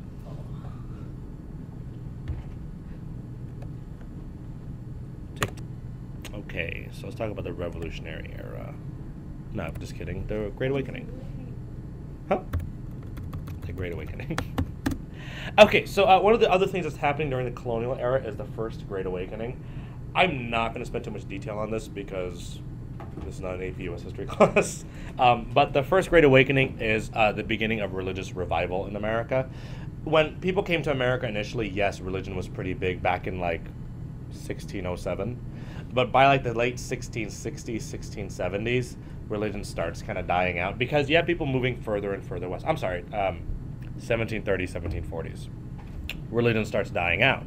One of the major reasons why religion starts dying out by the 1730s and 40s is that people are moving further and further west. And when you're moving further and further west out into the frontier, the first thing on your mind is not, you know what I should do? I should totally build a church first before I build my home. Okay, fine, I'll build my home first, but after that, I'm going to build a church and not farm food. You know, it becomes a last priority. So while people are still religious, they're not as religious as they used to be. And so the Great Awakening begins as a religious revival throughout the colonies. Again, like you see religion failing, whatever else. One of the major reasons why religion failed was the Salem witch trials. What led up to the failure of religion was, again, people are moving further west, they're moving away from the church, but what else failed was the Salem witch trials. And the biggest problem was that they accused all these women of being witches, you know. Women were accusing men of, you know, putting spells on them and vice versa, when the reality, most of this stuff was just petty. Like, if a woman liked a man, but the man was already married, she might accuse the wife of being a witch. Or like, if a man was really, really wealthy and people didn't like him for it, then clearly he was wealthy because of the devil. So stuff like that. It became more like people did not like the inequities of society. People were unhappy with all the changes. And so if something was weird or you did not like it, if there was jealousy, then the Salem witch trials was a great opportunity to accuse someone of being a witch. In any case, there were all these stories of people being witches. Girls would say, oh, the witch is here and is touching me and I can just feel it. And there was no evidence, but they said that was good enough. And so a lot of people, I believe 50 women were hung to death. And it was like a 3-month period of just hysteria. At the very end, the churches said, whoa, whoa, whoa, you guys got to calm down. And they apologized for it. But the impact of the Salem witch trials was this. If they were wrong about that, and that was a pretty big thing to be wrong about, what else are they wrong about? Are they wrong about predestination? Are they wrong about going to church on Sundays? And so the Salem witch trials pretty much opened that chasm into doubt. And because of that, people began to leave the church. Like, whoa, I can't believe they were wrong about that. What else? And the doubting began. And all you needed was that seed of doubt to really kill the churches at the time. And so, a few great men must step up to make society better. And you have the beginning of the First Great Awakening. And the First Great Awakening really begins with a few of the new preachers. The new preachers were called the New Lights.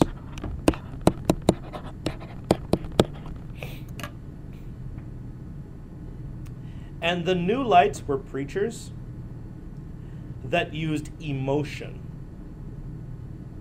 to promote their sermons. Before, sermons were very matter-of-fact, and so God came down to earth and gave everyone sandwiches and all was good. Just very plain, very monotone, but you should like it because you're a good Christian. But he realized that, society is changing and you have to win people over. So the New Lights began these very emotional sermons. They were known as Jeremiads. And Jeremiads were these deeply emotional sermons, and some of them were very critical. Rather than just saying, things are bad, they would call people out. You are a sinner, and I know you sin, and God will cast you down into hell unless you return to the church. And this became exciting. Church became interesting all of a sudden. Here is an example of Jonathan Edwards, one of the first New Light preachers. Jonathan Edwards, one of the first New Light preachers. And again, he would call people out for their sins. He would actually make them walk up to the front bench and say, tell every one of your sins. We already know what they are, so admit them. And people would come to church like, oh my God, are they going to talk about that today? So church became some form of entertainment for some, but others it was just pretty interesting to go to church. I mean, it was, you got to hear people's dirty laundry being aired out, but also it was just, the sermons were pretty fascinating. I think that would make me not want to go to church. If they didn't call you out. But again, part of it was just excitement. The other famous preacher was George Whitefield.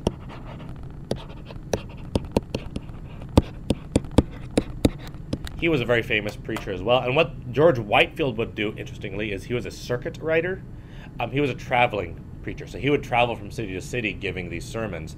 And people just got enthralled by it, excited by it. He would go to places that didn't have churches, and he would just speak out in the woods. So again, George Whitefield and them changed. Here's another picture of Jonathan Edwards. Many people did not like them. They thought that they were the devil. Like they were trying to change the church and that they were doing it incorrectly. So they said that the devil is blowing in their ears. But yeah, otherwise, pretty good stuff. The Great Awakening. So this moves us to the Revolutionary Era. We're going to go ahead and skip the French and Indian War. Let's go straight to the Revolution. So the road to revolution. Quick background. The French-Indian War was a war between the colonists and the French colonists, so the British colonists versus the French colonists. That got out of hand, so the French and the British both end up joining the war. And the British win, the French are kicked out of the North Americas, but it cost the British a lot of money. And so the British say, hey, look, Americans, you cost us a lot of money. We can't have you doing that again, so I'm sorry, but for the last few hundred years, we've let you do whatever you want. That's not going to happen anymore. So the Revolutionary Era is the beginning of the end of something called benign neglect. It's the end of benign neglect. In the past, the British just ignored the colonies, let them govern themselves, do whatever they wanted. But look where it got them. It cost them like $23 billion. And so they said, look, we can't just ignore the colonies anymore because they're prone to getting into fights. So we have to pay attention. We can't just give them freedom. And so the British decide the more important thing to do is to begin controlling the colonists. The colonists are not too happy with that, but the British say, you know what, too bad. You cost us a war. Or you made us pay for a war that we did not want to fight, so we're going to have to control you now, and the colonists will not be too pleased. So one of the first laws that the British passed is the Proclamation Act of 1763. And what the Proclamation Act of 1763 said was this. All of this right here, besides the colonies, let me make it more clear. All of this right here that I just circled is land we won from the French during the French and Indian War. Colonial lives were lost fighting that war. And the British said, with the Proclamation Act of 1763, colonists may not pass or may not expand beyond this proclamation line. So you could not expand on the newly won territories. Colonists may not expand beyond the proclamation line. And the colonists weren't happy about that at all. They're like, what? We just spilled American blood for that. But the British said, look, you've cost us a lot of money. And if you continue to expand west, fine. You're not going to run into the French because we just kicked them out. But you know who you will run into? Native Americans. And that's going to cost us a lot of money. So the economic reason why they would not let them expand was they didn't want to have to pay for their defense. They didn't want to start another war. So they said, colonists, I'm sorry, but you're not allowed to expand. You can't go anywhere else. You're staying where you are. Colonists didn't like that.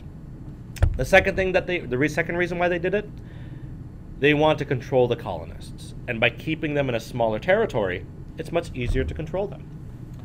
So again, the colonists are not too happy about the Proclamation Act, and this becomes the first of the oppressive acts. The colonists refer to them as the oppressive acts. I have a question, just like random. Sure. How long would it take them to find out about these wars since they were across the Atlantic Ocean? So, like, how would the British know to send the troops over? Okay. So the French and Indian War began in 1754. It didn't end until 1763. So it was a 9-year war. And so it did last for some time. Like there were actually 3 phases. Phase 1 was just colonists versus colonists. Second phase was colonists and the British fighting against the French, but they didn't fight together. They were fighting in separate groups. The third phase was the British and the colonists kind of converged their militaries together. But it did take time, and it would take, like 3-4 weeks just to send the troops over. So it would take some time. So you get word, it takes time to get over there, and then word has to come back as well. I mean, one of the best examples is that in the War of 1812, the treaty was signed in December 1814. Andrew Jackson defeated the British in New Orleans in this massive battle in January 1815 because they didn't know the war was over yet. So there's this massive battle that no one knew about that happened because they didn't know the war was over. So without the telegraph, which won't happen for some time, there is no instant communication. Maybe you can get to someone in, 10 days? The fastest across the country? No, across the country, from, let's say, Missouri to California, the fastest you can do is 10 days. But across the Atlantic Ocean, 3 weeks, maybe 4. It takes time. Navigation Acts were also introduced at the time. Navigation Acts were designed to promote mercantilism. Mercantilism. Are you guys familiar with the theory of mercantilism? Okay. The basic idea of mercantilism was that the colonies were only supposed to serve the mother country. The colonies served only the benefit of the mother country. So what this meant was that if the colonies were going to trade goods, they had to trade only with England. They weren't allowed to trade with France or Spain or the Portuguese. They were only allowed to trade with the British. And if they wanted to trade with the French, they had to go to British England first before they could go to the French.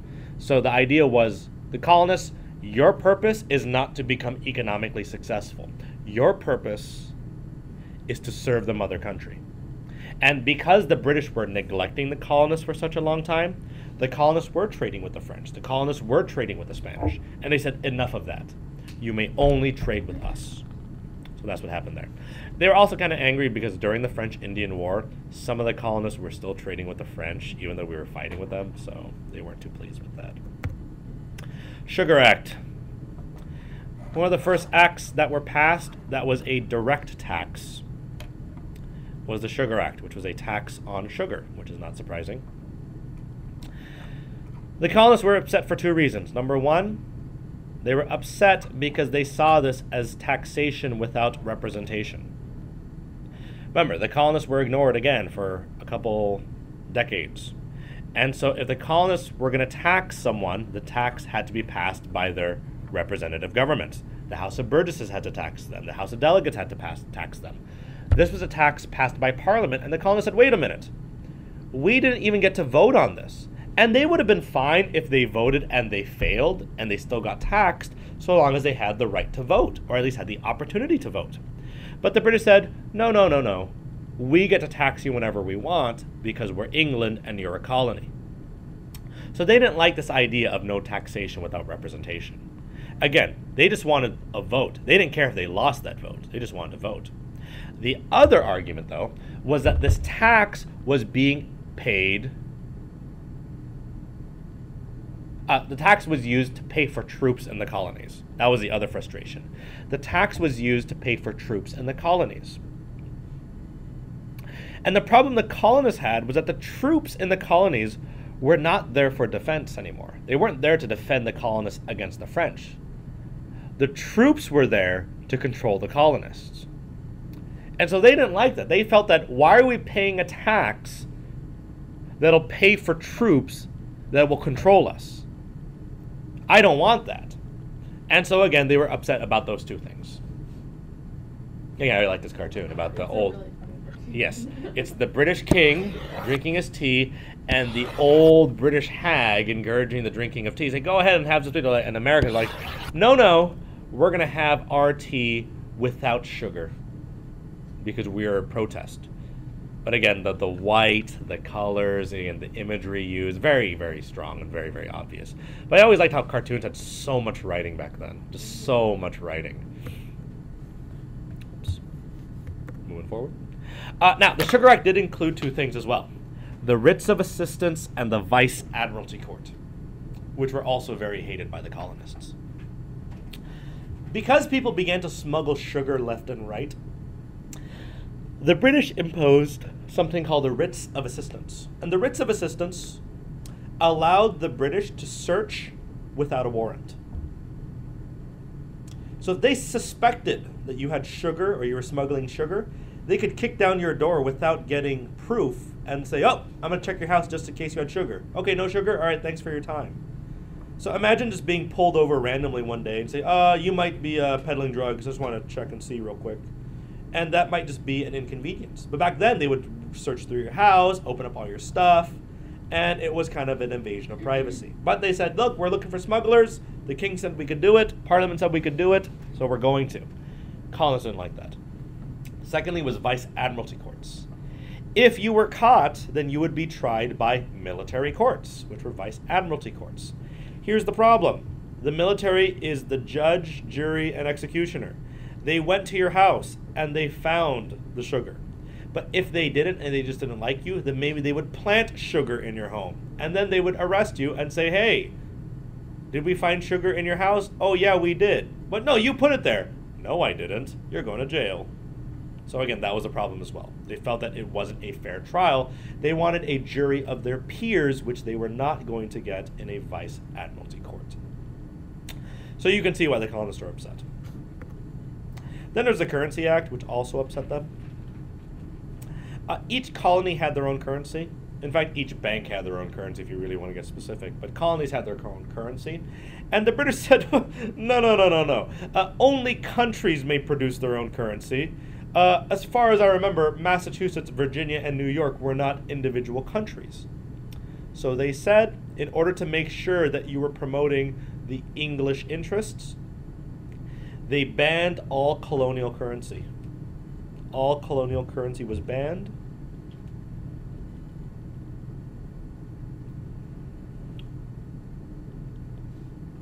And you could only pay with British pounds or British money or gold and silver. So you could only pay with British money or gold and silver. So you had to exchange your money by a certain time. Now, there's a few problems there. Number one, there wasn't enough British money. They didn't print enough. And so the exchange rate was pretty terrible. And two, not everyone has gold and silver. That's a very, very rare commodity. And so many people were left with nothing. And so what you see emerging is a bartering economy, which is not very advanced at all. And people began to barter things because there was no money in order for them to trade. So like, I'll give you a cow for your sandwich. And so that happened. Quartering Act, as you guys might know, because the colonists complained and complained and complained about paying taxes, they'd, fine, you don't want to pay taxes? Okay, then you're going to pay an indirect tax. You don't have to pay any money, but the British now get to live in your houses. The soldiers, you have to house our soldiers.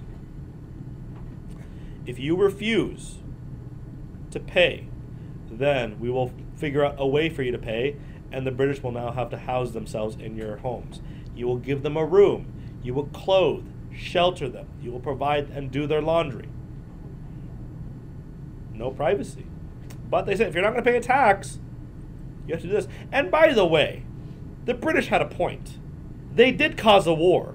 They did cause the British $23 billion. So if you're looking for the British perspective, they're not wrong. They did cost them a lot of money. And again, the whole purpose of a colony was to serve the mother country. So from the British perspective, they weren't doing anything ridiculous. Now, did they maybe overdo it? Yeah. But they had a point. They had to pay. So the British said, fine, you're not going to pay the Sugar Act. How about the Stamp Act? So the Stamp Act was a tax on paper. It was the most hated tax. Because this tax was paid by everybody. Poor, rich, old, young, everyone had to pay this tax. What it meant was that for every piece of paper or for every document, it had to have a tax to show that you paid to receive that document if it was on paper. Death certificates, birth certificates, playing cards, books, newspapers, deeds, wills, anything that was a printed document had to have a tax. And so what people would do is that the stamp was on the left, that would prove that you paid the stamp, that paid the tax. On the right then is where they would say, okay, fine, if you're going to put that stamp, put it right here in that skull and crossbones because that's what it represents. So newspapers would have this section where you would have to put the stamp because it was going to represent what the stamp tax meant. So this is their form of protest. Many people began to hate what was going on, so you see the beginning of the Sons of Liberty. The Sons of Liberty is pretty, it's labeled a terrorist organization to some degree by the British because they did terrorize. The goal was to try to harass all tax collectors and, again, to fight for American rights. So the Sons of Liberty. Two key Sons of Liberty leaders were Paul Revere and Samuel Adams. These were the leaders of the Sons of Liberty. One of the things that they would do was they would tar and feather the tax collectors if they could, customs officials. Pretty important stuff. One really good HBO miniseries, if you guys haven't seen it already, is John Adams. Have you guys seen John Adams? Spectacular. Very, very good. John Adams on the HBO miniseries John Adams is very good. It only covers John Adams' life, but there are clips that you can cut that just show your kids. And one of those is tar and feathering. When you talk about tar and feathering, kids always assume that it's funny. Like you watch like Looney Tunes from way back when, and like you dump oil on someone and you put feathers and look like a chicken. It's like ha ha ha, really funny, but it's not. It's horrible. And so, do I have it here? I hope I have it here. If I don't, that makes me sad.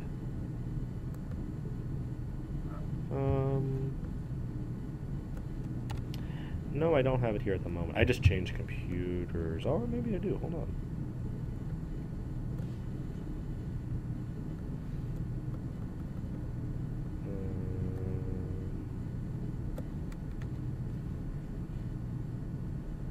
Maybe here?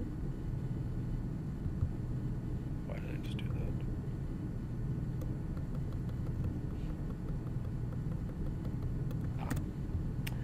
Let's see. Where is that clip of John Adams? 4837.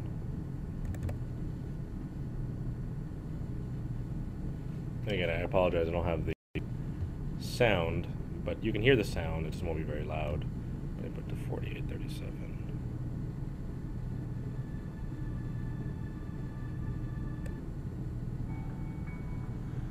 So you're going to see John Adams speaking to Samuel Adams. What is it Mr. Hancock requires of me? We'd like your advice. He is in need of legal advice I will speak to. So the guy on the left is the guy on the right is John Adams. So really, you're just going to show what tar and feathering is. Just in. Their holes full of tea. All British ships. King demands their cargo be unloaded. Cargo which we, the citizens of Boston, must pay new tax. Subject to arrest. You will not lack this cargo, gentlemen. This is legitimate cargo. Tea from the East India Company that you are bound by law to unload. What's legitimate about it, friend? No other tea is allowed in Boston Harbor. Either we drink the King's foul brew or nothing at all. And who may you be, sir? John Hancock, ship owner. Not John Hancock, the smuggler. Watch your words, sir. I'm an honest man being strangled by monopoly. Shame on you, sir! Shame on you is a big deal. So my kids joke around nowadays. They're like, shame on you, like shocking.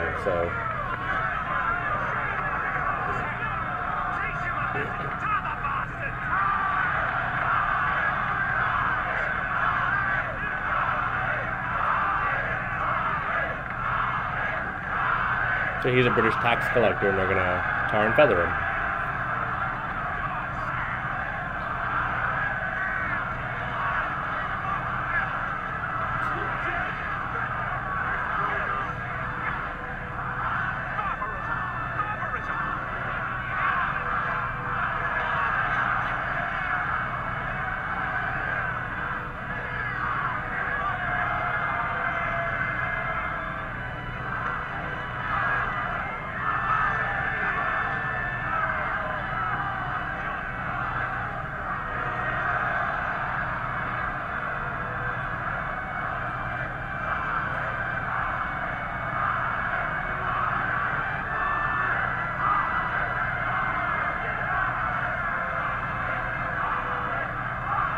So imagine melting a tire down. Oh no, it's not done.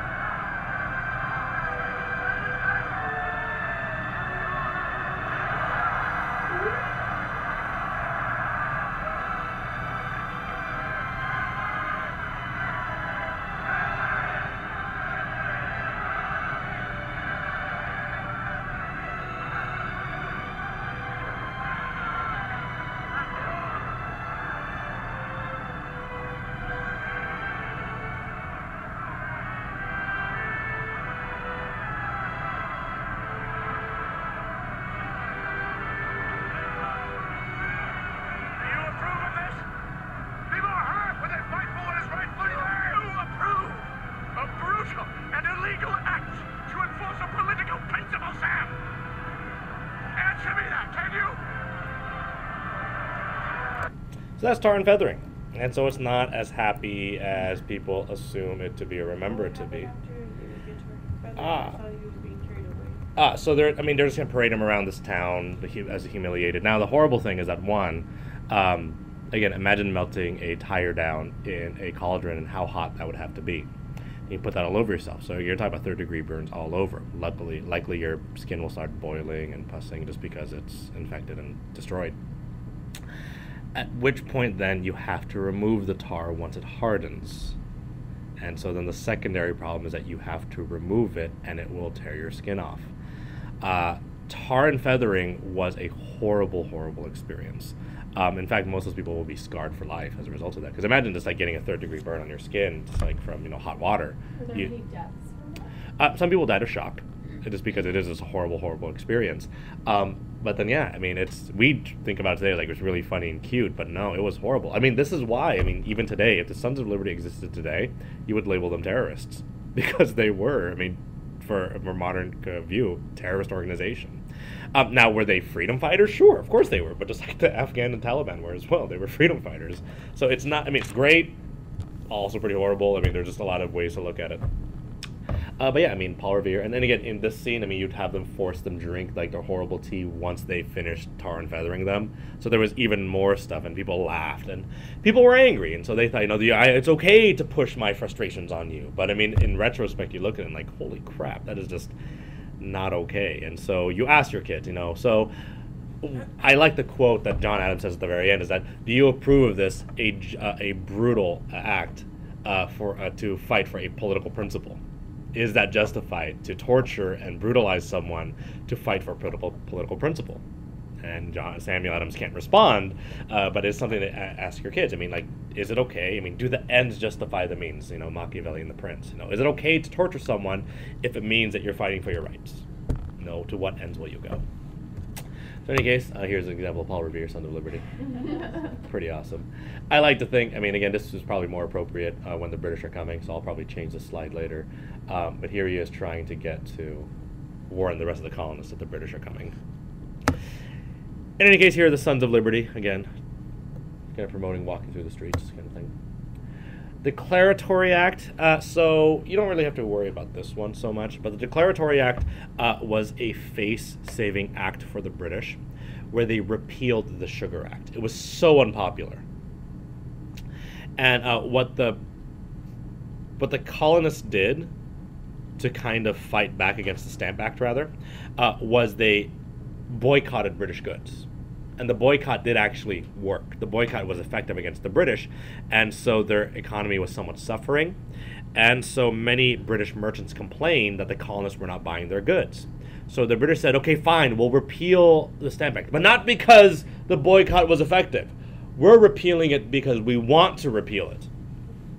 And they made it clear in the Declaratory Act, we can tax you without permission whenever we want.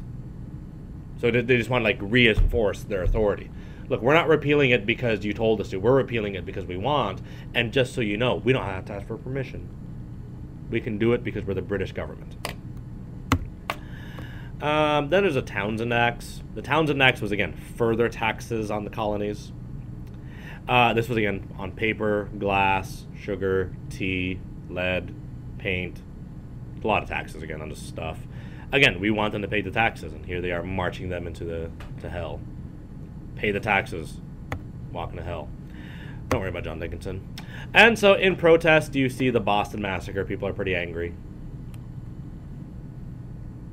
They're pretty upset.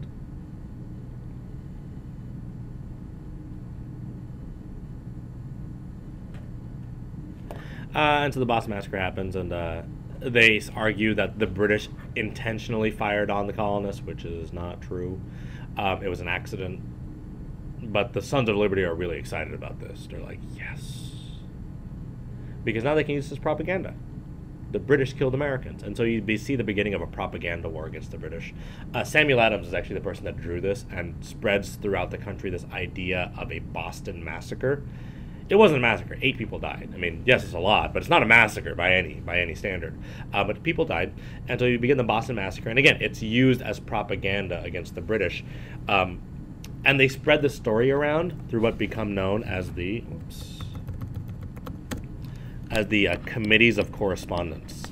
And the Committees of Correspondence I like to allude as being like the Facebook or the Twitter for the revolutionaries or the Sons of Liberty. It was their communication network. And so the way they would kind of spread news of British atrocities was through the Committees of Correspondence. You know, they would send stories of what the British were doing here and what the British were doing there through the Committees of Correspondence. So again, it's very similar to Facebook or like a status update. British just killed 8. You know, and you would read about the story. So they would ride horse to horse, that kind of thing. Because they couldn't do it by mail because the British were watching the mail. So they had to have a guy on a horse travel from city to city spreading the stories of what was happening. Well, again, people are pretty upset about the Townshend Act, so they repeal all of them except for the Tea Act, as you guys know. And the Tea Act happens.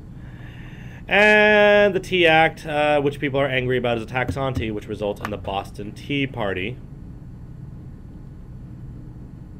Well, people just dump tea, dressed as Native Americans, all over Boston Harbor. Fun fact, they dressed up as Native Americans to fool the British, to make them think that Native Americans were doing it. But they weren't fooling anybody because there was a crowd watching them do it. I mean, clearly these were white people dressed up as Native Americans. But yeah, they dumped 492 chests of tea into Boston Harbor. It'll cost the British like $30 million. It's pretty expensive. And so the British, again, are pretty pissed. I mean, for a good reason. That's like if, again, you know, the Taliban go in and they start destroying, like, American tanks.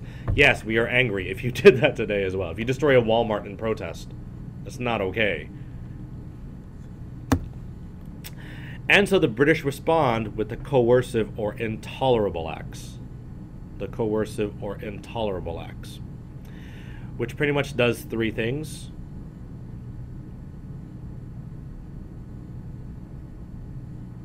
It shuts down Boston Port. It shuts down Boston government until they can repay the Tea Party debt. So I guess it shuts down Boston Port and government until they can repay their Boston Tea Party debt, which is like 30 million, which is going to be difficult to do if you shut down Boston Port because they can't trade. This cartoon does a really good job illustrating how the colonists felt, though. I mean, on the left side is a man with a sword that says military law, and that woman in the center is the Bostonians, or their freedom, and the scene of her pretty much getting raped is idea. And they're pouring, you know, the tea down her throat, they're looking down her dress, the British are just laughing, and in the back you see Columbia, the spirit of freedom, just like ashamed of what's happening. And it pretty much gets the story across. Political cartoons are the best. If you don't use them enough, you should, because they do a fantastic job illustrating the point of view at that time, and it allows the students to do primary source analysis. You just put it up on a slide and say, so how do you think they felt? What do you see? Prove it. It's a really good idea of just being able to convince them what's happening. And if you need them to, to explain kind of what's happening, what does bitter drought mean? Who was the able doctor that they're talking about? What do you see? Especially for English language learners, using the visuals to help explain what's happening, this is a really good way to do it. One last straw is the Quebec Act. This is kind of like a slap to the face. The Quebec Act, again, controlled by the British now by this time after the French Indian War. The Quebec Act gave the Canadians religious freedom and self-government. So while the colonists are losing their rights, we give the Quebecois and the Canadians more rights. And the Americans felt like, wait, what? The guys that we just defeated, you're giving them rights while you're taking ours away? That's not cool at all. They're pretty upset about that. So that happens. That's the Quebec Act. Oh, let's discard that. And then, so they're angry. So it's going to take us actually to the war itself. Let's get to the actual American Revolution. Nope. The American Revolution is going to take us very quick. You actually have to know very little of it at all. And so you have the First Continental Congress that forms. And the First Continental Congress meets, and they hope to end the war, but not seek independence. So understand, when the revolution first broke out, the First Continental Congress did not want to declare independence. All they wanted was just happiness. They just wanted benign neglect back. They just wanted independence. They just wanted freedoms and rights. They were willing to remain part of the British Empire. They just wanted benign neglect. The problem was the British weren't going to give that to them.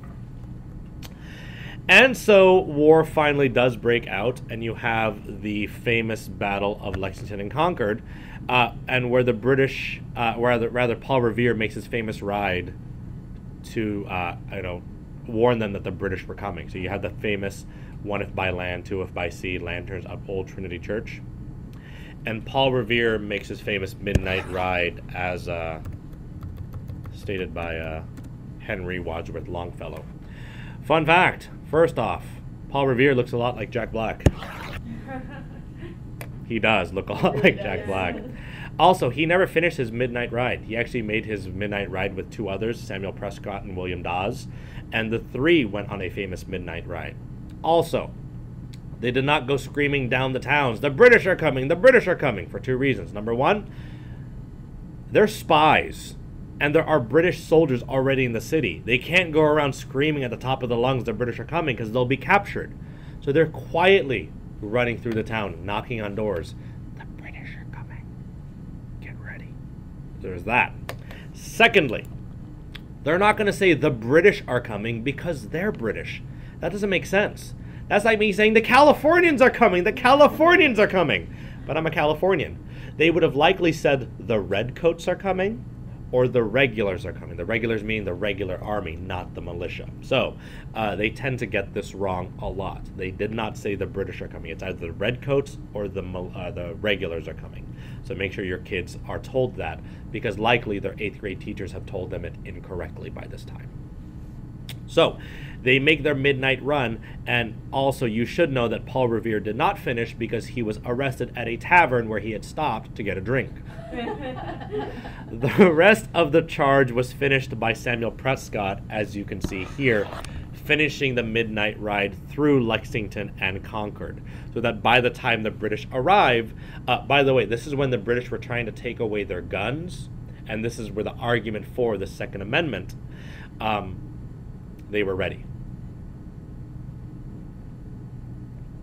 And you have the Battle of Lexington and Concord, and they're like, oh crap, blood has been spilled, it's going to be really hard to turn away. But they still try to. They're still hoping that they can have peace, without victory. They're hoping that we can have peace without, declaring independence, getting our rights back. But they are aware that, blood has been spilled and we do have to defend ourselves, so they do decide to declare George Washington to be the general of the Continental Army. This was a smart choice. Primarily because, one, we do have to defend ourselves, but choosing George Washington was not done for just, basic reasons. Number one, George Washington was well respected by everyone. And he was a plantation owner. So it was a wealthy man willing to fight the war for, the commoners as well. So he was well respected by the rich and the poor because he was a common aristocrat. You should know, George Washington was not born rich. He was married into wealth when he married Martha Washington. So he inherited her wealth. But he was a commoner that became an aristocrat, which meant everyone got him. Everyone understood George Washington. The commoners liked him, but he was also a well-respected, wealthy man now. So he was liked by all classes. But more importantly, he was a unifying figure, because up until this point, all the fighting has been fought in Boston. And so many of the other colonies said, well, this is a northern war. This is not a problem of the South. George Washington was from Virginia, which meant this was a southerner who was going to fight for the northerners, which showed that this was not a problem of the North. This was a problem of all colonies.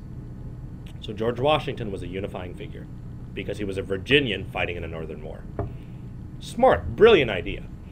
Again, he always walked around with a black band around his arm to show that he was mourning the loss of his fellow Americans. They thought, wow, this is a guy that gets it. So they appointed him general. He makes some famous attacks. One of the more famous ones, the Battle of Trenton, where he attacks, he makes that famous cross across the icy waters of the Delaware, and he surprise attacks the German mercenaries. They're called Hessians. And he attacks them on Christmas night. They're like, what? It's Christmas. And he's like, I don't care. It's Christmas. And so he makes a surprise attack, crossing the Delaware here. Bold. Amazing. Proud. You should also note that one of the major reasons why the Americans begin to break away is because of the writings by this man, Thomas Paine, P-A-I-N-E. You can abbreviate his name, T-Paine. Just don't get the kids excited. But T-Paine here writes a pamphlet called Common Sense, which, again, promotes independence. Because at this point, we're not growing independent. We're not declaring independence yet, but we're moving towards it. One of the major reasons is this man, Thomas Paine. And Thomas Paine writes a book called, again, Common Sense, which says it doesn't make sense that a small island should control such a large continent. It doesn't make sense that a king should govern a democracy. It doesn't make sense that someone 3,000 miles away gets to tell us what to do. It's pretty good. It's common sense that we should break away. So he writes very wonderfully in this book, Common Sense. One of the major reasons why we declare war, though, is people have already died. And so if you think about it, people have died, and we can't say, these people died, so we could go back to just being ruled by the British again. They had to have died for something. And so you start seeing this argument for what did they die for? Well, they died for independence. You can't die for being governed under the British Crown. You have to die for independence. So there's this argument for what did they die for. And so on June 2nd, 1776, Henry Richard Lee, he motions for independence from Virginia. And they're like, independence? You can't have independence. So there's this huge ruckus, this huge debate about whether or not this is going to happen. And many of them said, this is what we deserve. We deserve independence. We want to be free from the British Crown. And yet there are those that fight and say, no, we can't have independence. And one of the biggest fears is a delegate from Pennsylvania that says, you don't understand what you're doing. If we declare independence, there is nothing stopping the British from killing all of us. You really want to open that door?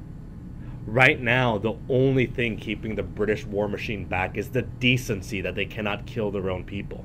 But if we declare independence, who will come and help us? We have no guns, we have no navy, we have no army. One of the famous quotes that I like them using is that we'll be in a storm on a skiff made of paper. And we're going to be destroyed by the British, and no one's going to come and help us. And so he makes this huge plea, and this is a Pennsylvania Quaker that is afraid of war, but he makes a good point. Who will come to our aid? And they say the French. The French? The French? You dare us. No, they'll shake off the yoke of the British only to become fresh citizens. They're like, no, no, no, the French will understand. They will be our ally, not our rulers. But again, the argument breaks out in the constitutional, in the second Second Continental Congress. And again, debate breaks out. Now, are we going to be free? Are we going to become, part of another French empire? John Adams does a fantastic job, again, showing the debates and the speeches made between the different groups. So again, even if you're not going to show it in your class, I highly recommend watching John Adams just so you have a better understanding of what happened, because he does a great job doing this. In any case, on July 2nd, 1776, the Declaration of Independence is read out to the world, to the people. It's read on July 4th, though. But we were already independent by that time. And people ask, why did we write the Declaration of Independence? Because it wasn't for the American people. We know why we were declaring independence. We were angry. Our rights were being taken away. It wasn't for the British. They understood why also. We've been explaining to them for years. The Declaration of Independence was written to the world to show why we were declaring independence, in the hopes that they would come and help us. The Declaration of Independence was written so we could seek aid from other European countries. Now, one technique I really like to use in my lecture once I introduce the Declaration of Independence is I have a PowerPoint here for the Declaration of Independence. Is it here? This one? Oops, discard. Where did it go? And it works really well to the soundtrack of Inception. I'm all about theater in my classroom. I'm all about just making it as dramatic as possible. And so let's see if I don't know if I have the Inception soundtrack on this computer. I might have it on my phone. But you play it and it works so well. I'll do it for you guys next week, so I'll have the speakers also. But you read the Declaration of Independence just with visuals and with music behind it, and you just read it with as much emotion as you can, and you read it and the kids are just like, oh my God, this is just the most amazing thing. In my classroom, the things I'm most noted for at the end of the year, I'll always ask them, so what did you like best about the class? It's the theatrics. Because, again, we always argue that history is dead. So make it come alive. I mean, just tell it with the passion. No, I mean, again, even when I do with you guys, I don't just say, well, the guy said that we would die. No, you say it as if you were as scared as they were. Like, do you really want to go to war? Because if we do, we'll be in a storm on a skiff made of paper. And you're like, oh, I get it. But you want to make your class as theatric as possible, if you can, because it really will sell it to the kids. You're competing with YouTube and, the MTV and iPods. If you want to capture their attention, you have to be just as interesting, as dramatic as they're seeing on television. You have to, and it's fun. It really is just fun. I mean, put on costumes. I don't have costumes so much, but I don't feel like I need to. I feel like you can use the theater of just like acting just to sell those more important stories. And yeah, is most of your class still going to be lecture? Sure. You're going to have Socratic seminars and activities and whatever else, but the information and the passion still has to come from you as a teacher. You still have to make them believe that this is important. You still have to make them believe that when decisions were being made about the Declaration of Independence, it wasn't just some people reading documents like, yeah, okay, I'll sign this. No, there were decisions about your livelihoods. Your families were dying. Villages were being pillaged and women were being raped. I mean, what is going to happen? Are you going to stand by and let this happen? I love speaking in first person. And so it gets confusing sometimes when you're talking about 5 or 7 different people. But if you speak in first person, you then can argue that I'm talking to you as colonists. I'm not talking to you as students. By saying they, and then they did this and they did this, it doesn't feel alive to them. Talk to them as if you were sitting in a constitutional convention. What would you do if your lives are being, were being destroyed and your money was being taken? What would you do? I know what I'm going to do. I'm going to declare independence.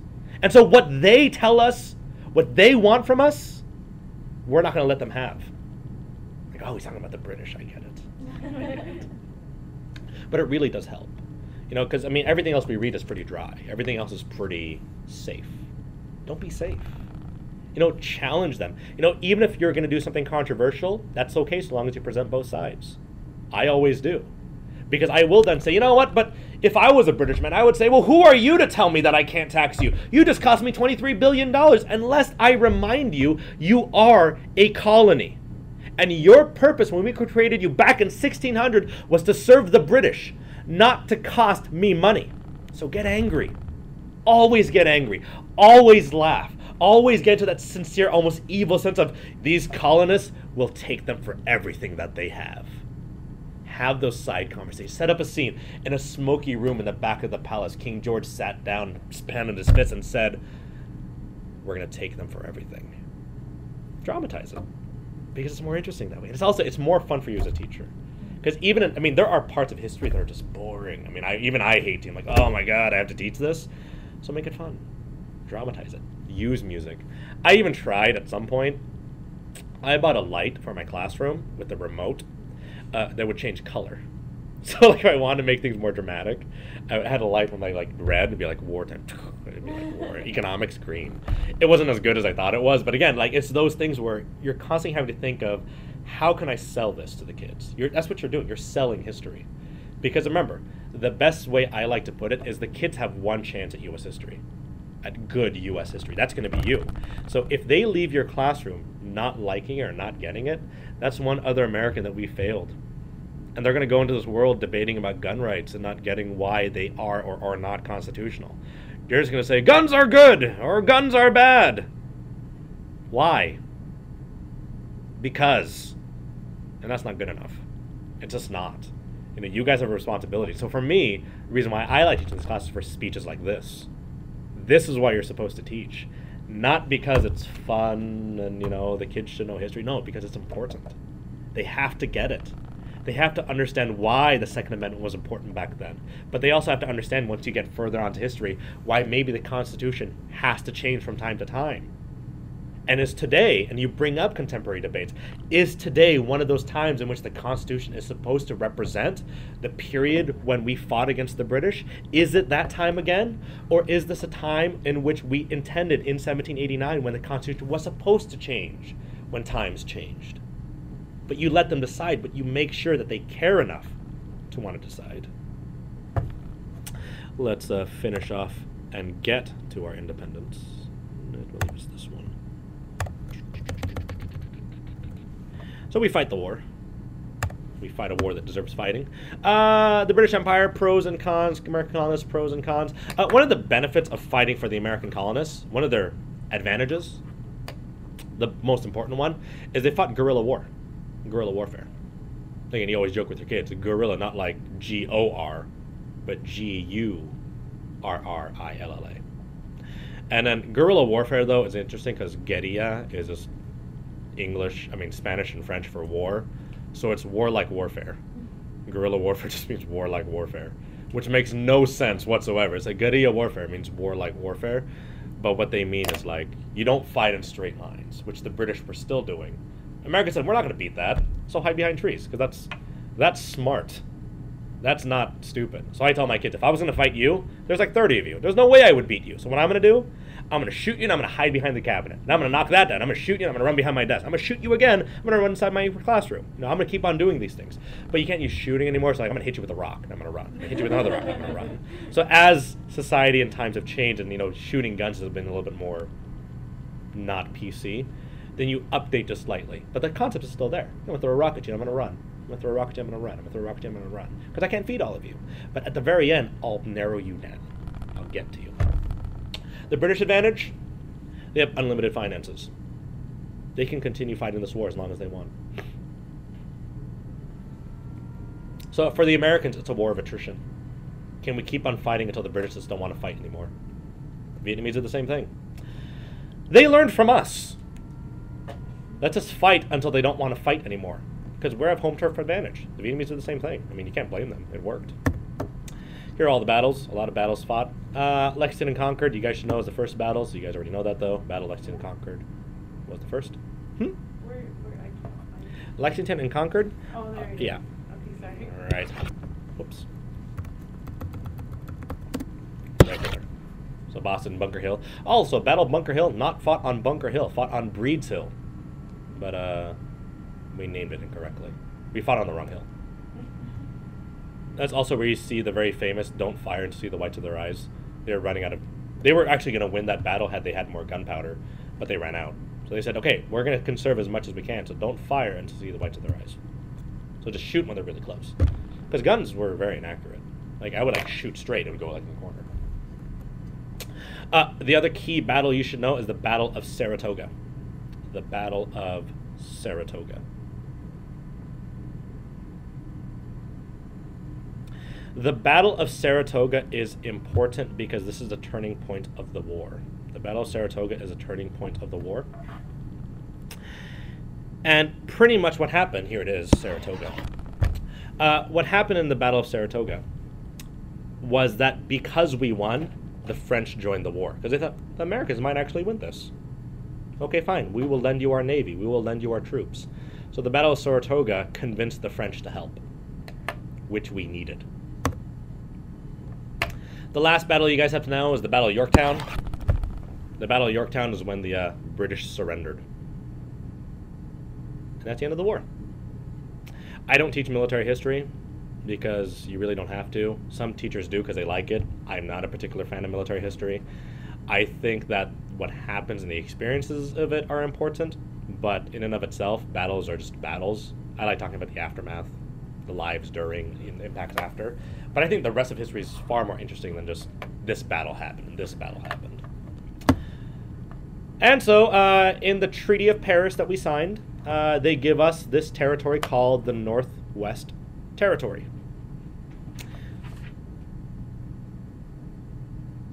So pretty much the basic idea is we're going to give them all this land. The British are going to give us all this land in the hopes that we can expand and we won't want more land in the future. And America's like, oh yeah, that's actually good. That's actually good enough land for us because we are going to expand. And you're right, we don't want to go to war with you in the future. So good idea, British. Thank you for giving us all this land. That won't be good for us for very long. So that's the American Revolution. Questions about it? Good. Is most of that stuff reviewed and you guys learned a few good new things there? Yeah, good. We don't really have enough time to start the next unit because it's going to be Washington. So here's my question.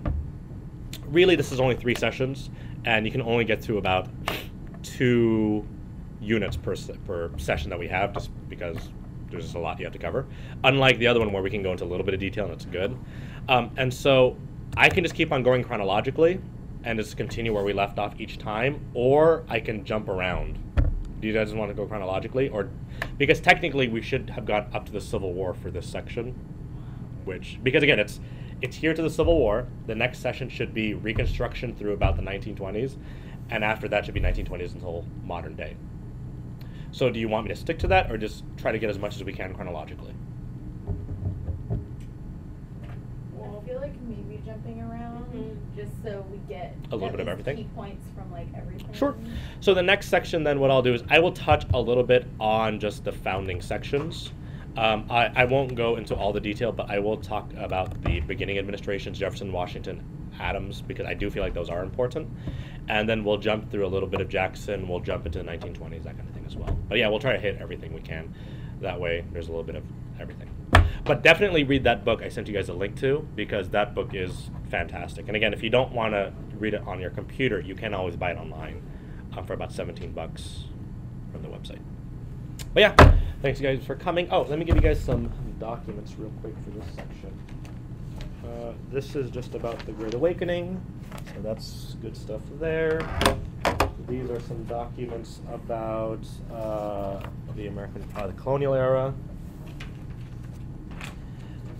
We haven't gotten to this yet, but this is about Hamilton and Jefferson. It's actually a pretty interesting read about Hamilton and Jefferson, about their lives. And this is a charter of Rhode Island, kind of just what it meant to have rights as a colony and what those rights looked like. Otherwise, I'll see you guys on Wednesday, and we'll continue U.S. history. Thank you guys for coming. I know I had an issue getting in